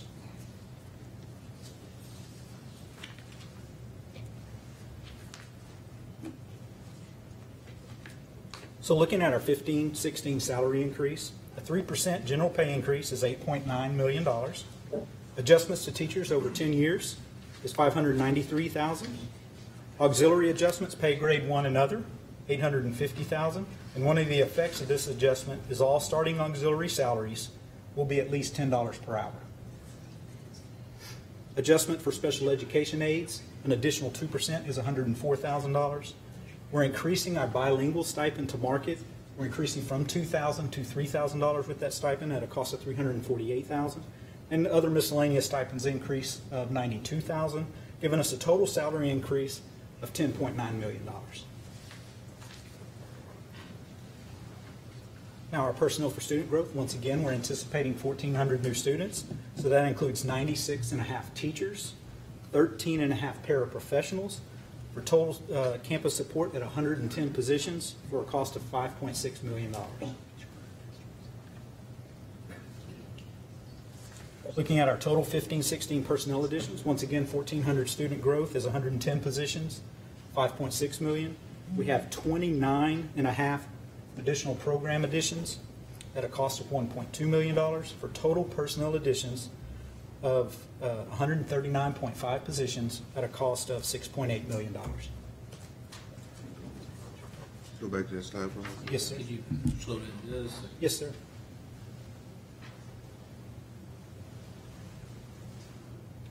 Dr. Stockton, did you anticipate any central administration ads? Do I anticipate central administration ads? Correct. The Personnel? these are all considered central administration ads. Because they're off the campus. This office, district. Specifically, With the growth that we're anticipating? well, these are the positions we're anticipating adding.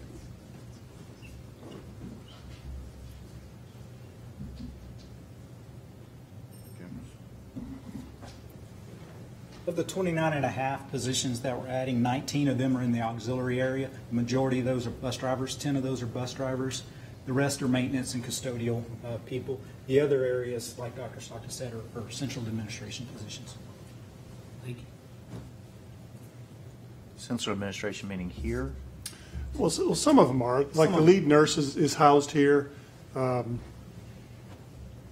The technical support is, I guess, technically housed here. Yeah. They're out but working they're not all the assigned to a campus necessarily. Behavior support is a secretary position. Supporting. I'm sorry, I can't hear you. The behavior support is a secretary position that's here in curriculum instruction. Human resources is here. Directly supporting your primary cabinet is what I was alluding to, a reference, or getting to. Supporting our primary cabinet. Yeah, I mean, your There's not a cabinet level position addition. Is there, have you had any, I mean, we had, what, 1,400 kids last year, 1,400 kids this year? Has there been an expansion of the staff here? Is there a need for more support staff? There are district level here? Yes, we have added positions here. Several of these positions are here. Last year we added a handful. Shelley Winkler was one with it, Shelley. With the additional growth you're anticipating, do you foresee any additional needs there? I guess my concern cabinet level? Yes.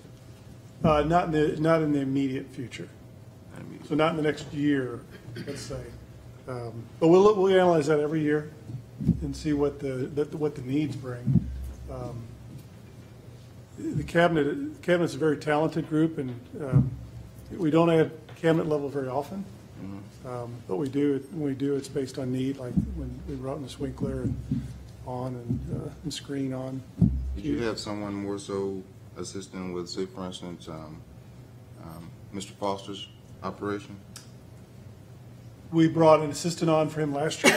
Assistant director. And he's in the process now as we go through these projects this year, analyzing what his needs are.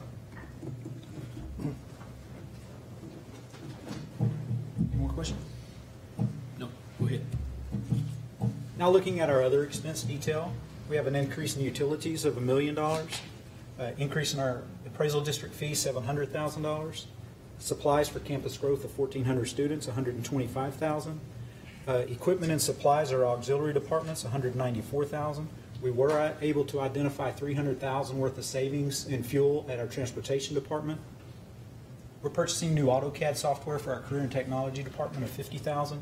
District-wide Microsoft Office licenses, $122,000.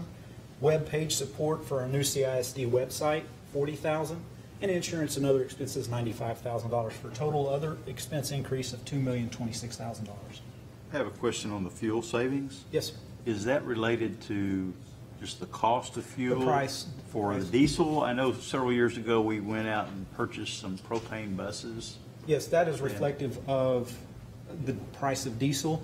Now, we identified a lot larger portion when we were doing the budget at this time, but we just took about half of that, anticipating prices creeping back up, which they have. Sure. So, but, I mean, so it's just the price of diesel primarily? Yes, sir. Okay. That's the largest piece of our force, are diesel buses. Right, I understand. And really, you're predicting at this point, it would be like around 600, It was but you're 600,000 when we you're looked at budgeting for 300 just as Yeah, a we're contingency. being conservative. Unless you have a way of locking it in, you can't do that. No, right. That's a moving target. On the utilities, because of our increased footprint, ninth grade campus, more. Yeah, that is. I mean, we've gotten all this savings, and unfortunately, sometimes at some We point hit the bottom. you're bouncing off the bottom, and now we're growing, and so that has to take that. Yes, sir. That is for additional kilowatt hours per square foot right there. Yes, sir. So now looking at our total proposed budget increase, the salary increase, $10.9 million. Personnel for growth of 1,400 students, $5.6 million. Personnel for program additions, $1.2 million. Our health fund funding proposal, that is the district contribution increasing from $396 per employee per month to $428 per employee per month, for a cost of $1.8 million. And our other expenses we just detailed of $2,026,000, giving us a total budget increase of $21.5 million. So now our 2015-2016 proposed budget, our revenue, our 14-15 budgeted revenue, which includes the $22 million surplus, $417.2 million.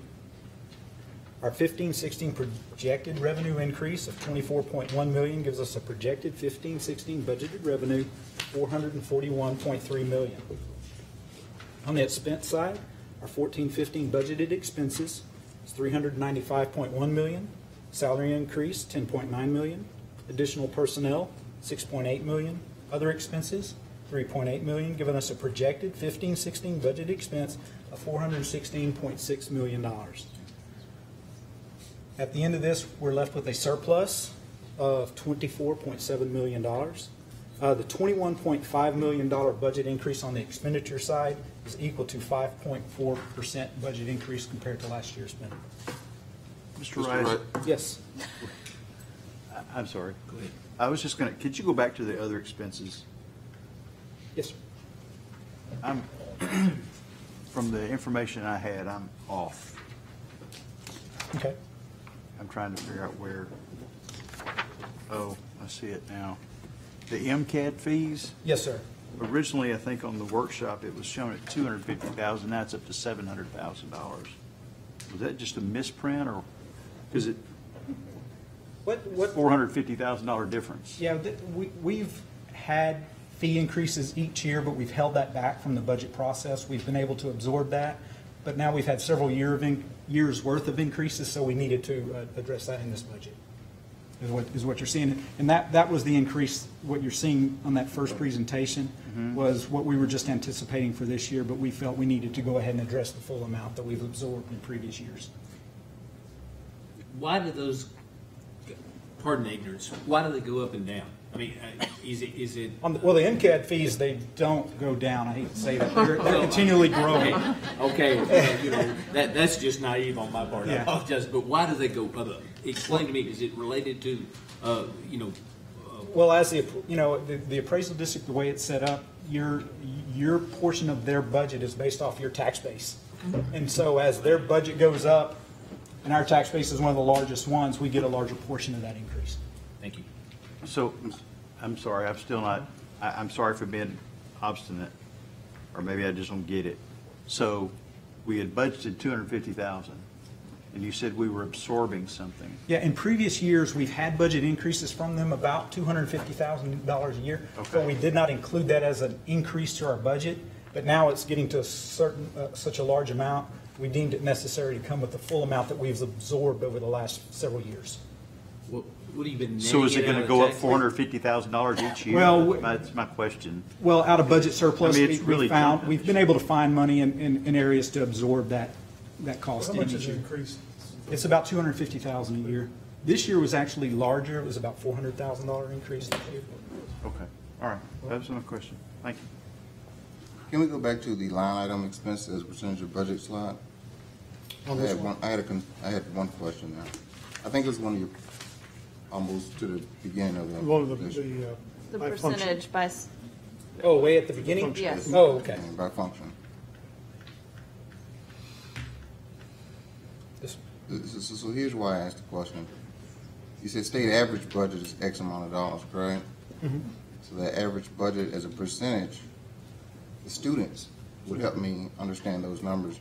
Because you see, since you have central administration, that's pretty much fixed, right? No. Yeah. No. What was the difference? Because our district is considerably more efficient than another district. Okay, that's a component of it. That's a component of it. But let me make my It's point. a huge component. Okay, let me make my point. So if you have 50 people. Well, I think what you're getting to is we're able to leverage our Precisely. size Yes. as compared to a smaller district. We're able to That's leverage exactly our size. That's exactly So I do that's some part of- scale for sure. Okay, so that was the point I was trying to make. And so I guess what I'm getting at, that number is alarmingly low relative to our size, because if we're continuing to add students and our budget is getting bigger and bigger, I guess my concern, and if Dr. Stockton's comfortable with it, and I am, of course, it's just pretty much his lead, that we don't have enough support staff, or my concern is that we're running almost too lean here. And I make the analogy, and I know it may sound funny, I continue to wash clothes at the house, and my wife tells me, stop washing, because no one's there to fold them, right? Because I don't want to fold them. So I take that analogy, and as we add kids and our budget gets bigger, someone has to be there to fold them. Yes. See, and that was my concern. That was my only concern. But if Dr. Stockton is comfortable that there's someone there, quote unquote, fold them, then that's what it is. I think you made a very good point. Larger districts tend to be more towards our numbers than smaller districts. You know, we're the 14th largest district. If you look at districts like Cy-Fair and us and some other districts, they are much closer to those numbers than, say, some of the smaller districts, because it really is apples to oranges when you look at that. When you cost per student, smaller districts, your costs are much more per student than larger districts. So if we had information just on the largest 20 districts, it would be much more similar to us. We still run a very lean and efficient operation, and I'm very proud of that. But we do a needs assessment every year of things that we need, and if we need them, we bring them forward. So years ago, I mean, we've seen ebb and flow in central administration, and I remember when we did my as they retired or left or whatever, we didn't refill positions, and we maneuvered within and we shrank some. And then the very next year, when the budget wasn't so bad, I believe somebody made the comment, "Are we going to replace those positions?" And you said, "Absolutely not." I mean, we're not into replacing positions. We're into having the positions we need, and we have become more efficient through various different means. And one way is, don't we push? One way we got to 62.79. Don't we push some of the effort that other districts might keep in the central office to the campus level, in coaches and other things? And all that counts towards campus instruction support, does it not? Yes, we'd like to think that. I mean, you know, I just think that that's where the difference in 800 kids and 900 kids at an elementary matters at the campus level. Right. You're just as worried about that additional 100 kids, don't get me wrong, but it doesn't change your daily workload. Not as much. Per se. I mean, Right. It's not the same impact. okay, thanks. Thank you, Darren. Oh, you're welcome.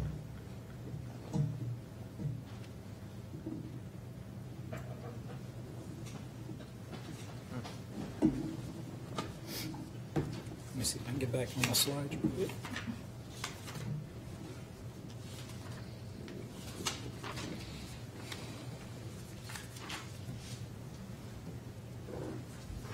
So now after the proposed budget, we want to look at our fund balance analysis where we feel we'll be at the end of 2015, 2016. And that budget is proposed at $416.6 million. And our objective is to maintain an unassigned fund balance of 15 to 24% of the annual budget, which is again approximately 2 to 3 months of expenses. 16% of the budget, $66.7 million. 24% of the budget is $100 million. Our estimated unassigned fund balance at 8/31/16 is $135.4 million, which is 32.5% of the budget and $35.4 million over our high-end target. And we always feel it's prudent to do a pro forma for the 16-17 budget. Our beginning revenue, once again, is $441.3 million. Our estimated revenue change, based on 6% AV growth, $17.6 million. Our state funding with 1,400 growth, and due to the Robin Hood plan of our 10% growth this year, that change is going to result in a $27.4 million decrease, for a total revenue decrease of $9.8 million, giving us total revenue available of $431.5 million. Our beginning expenditures, $416.6 million. Total estimated expenditures, $21.72 million. I did revisit that and up some of the expenditures there, giving us total expenditures of $438.32 million, leaving us with a shortfall of $6.82 million. I'm sorry, could you go back? Yes, sir. Just trying to make sure. We're coming in closer to a 5% expense Yeah, a little increase. bit, a little bit closer. Okay. So we're adding another $500,000 to the health insurance fund as well, over what was originally. Yes, sir. Yes. Yes, sir. Okay, thank you.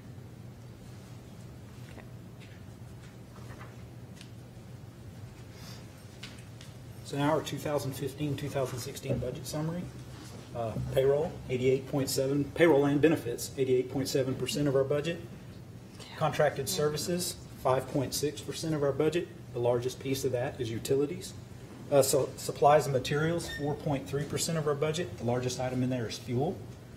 Equipment and other is 1.4% of the budget, and the largest item in there is our insurance. So our proposed 2015-2016 budget is $416,662,226. Our 2015-2016 proposed tax rate is the same as it was last year, at $1.28, and that $1.28 is still 48 cents lower than where we were in 05-06, and that tax rate was $1.76.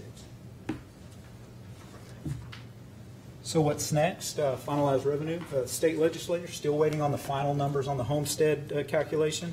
Local assessed value. We should be receiving certified values by the end of this week, by the 25th. We have public hearings and budget approval.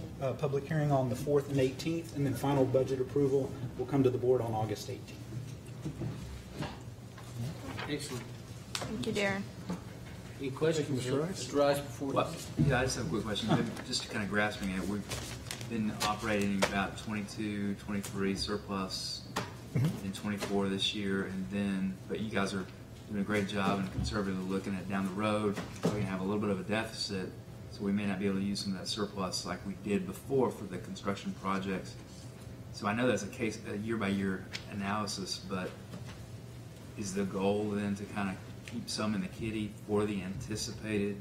Well, yeah. Each year you have to anticipate that with the Robin Hood plan. You have to look forward and see how that decrease is going to affect you. So it is.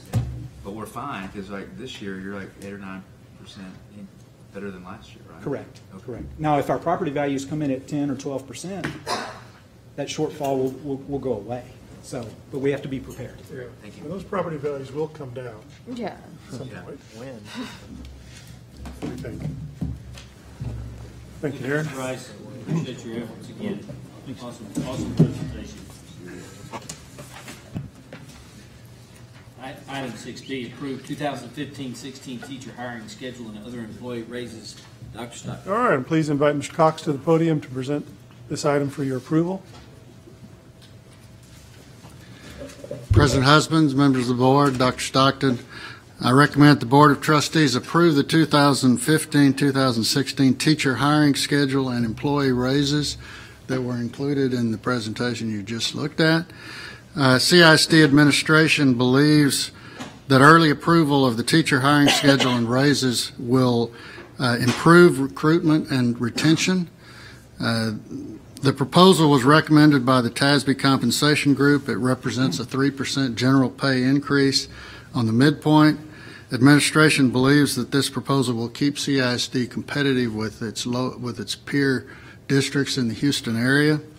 And under this plan, the starting teacher salary, as Mr. Rice indicated, will be $50,000, and existing teachers will receive a salary increase. All existing teachers will receive a salary increase of $1,625 or more next year. So I recommend that you approve this proposal. Mr. President, I move we approve the teacher hiring schedule and other employee raises. Your second. Second. Any discussion, questions? Mr. No, sir. All those in favor signify by raising your right hand. All opposed, like sign.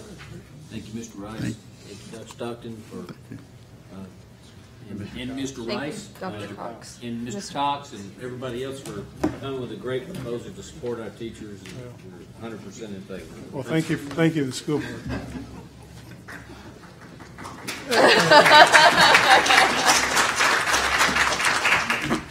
And item 6C, financial reports. All right, I'll ask Mr. Rice to come back to the podium.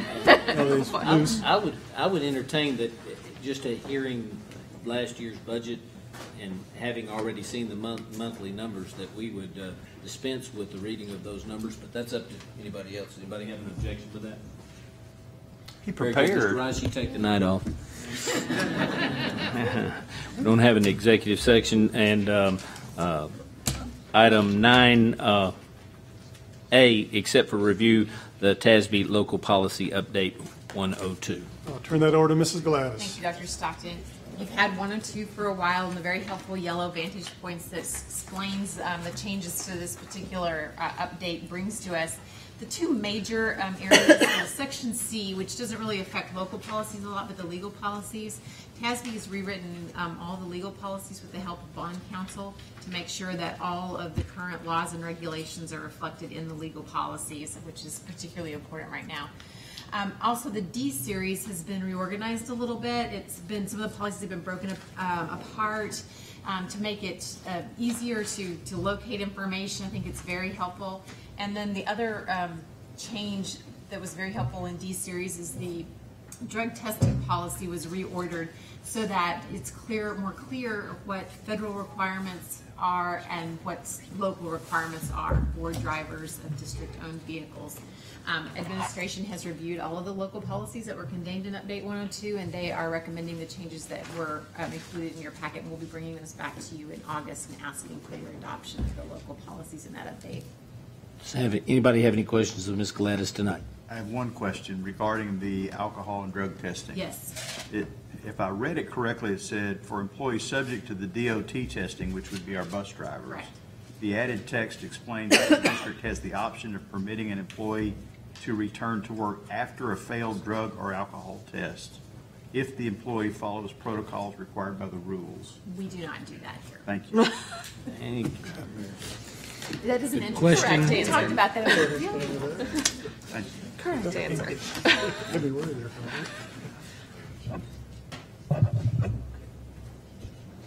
I move approval as been motion.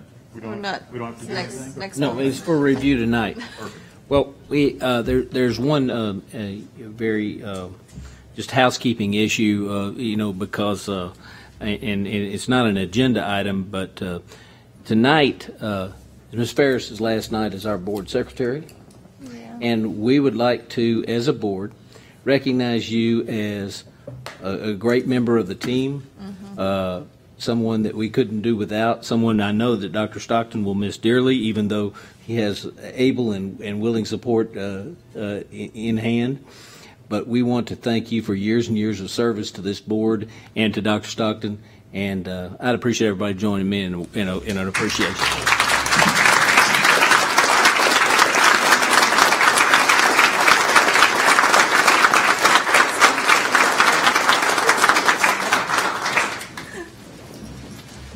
Now I would entertain a motion to adjourn. Motion to adjourn. Motion, second. Second. All those in favor, stand up. Thank you for being here, everybody. Great job, Don. Okay. Question. What I gathered, at the end of next year, we're going over what we would want to keep on hand. Yes. But then 7 million projected shortfall. Yes. Average enrollment is 2,000 average enrollment. So we gotta Now, massage that and see what we're taking out. they gotta have a superintendent, they gotta have a superintendent. That's gonna drive that number crazy. And I'm not counting the efficiency. Once the bulk of that percentage decreases, that low percentage, based on everything you're but you got a $300 million budget. Those districts, they can't have they want to have I wanted to make sure. So that number is, Okay. to my point, was That's what I was it's seeing concerning and at that level. confirmation.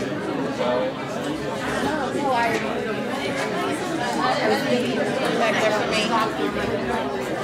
Yes, ma'am.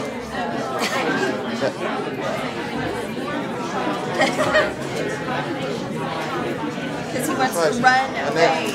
And so you're going to have the majority of the districts are. Drop it. No.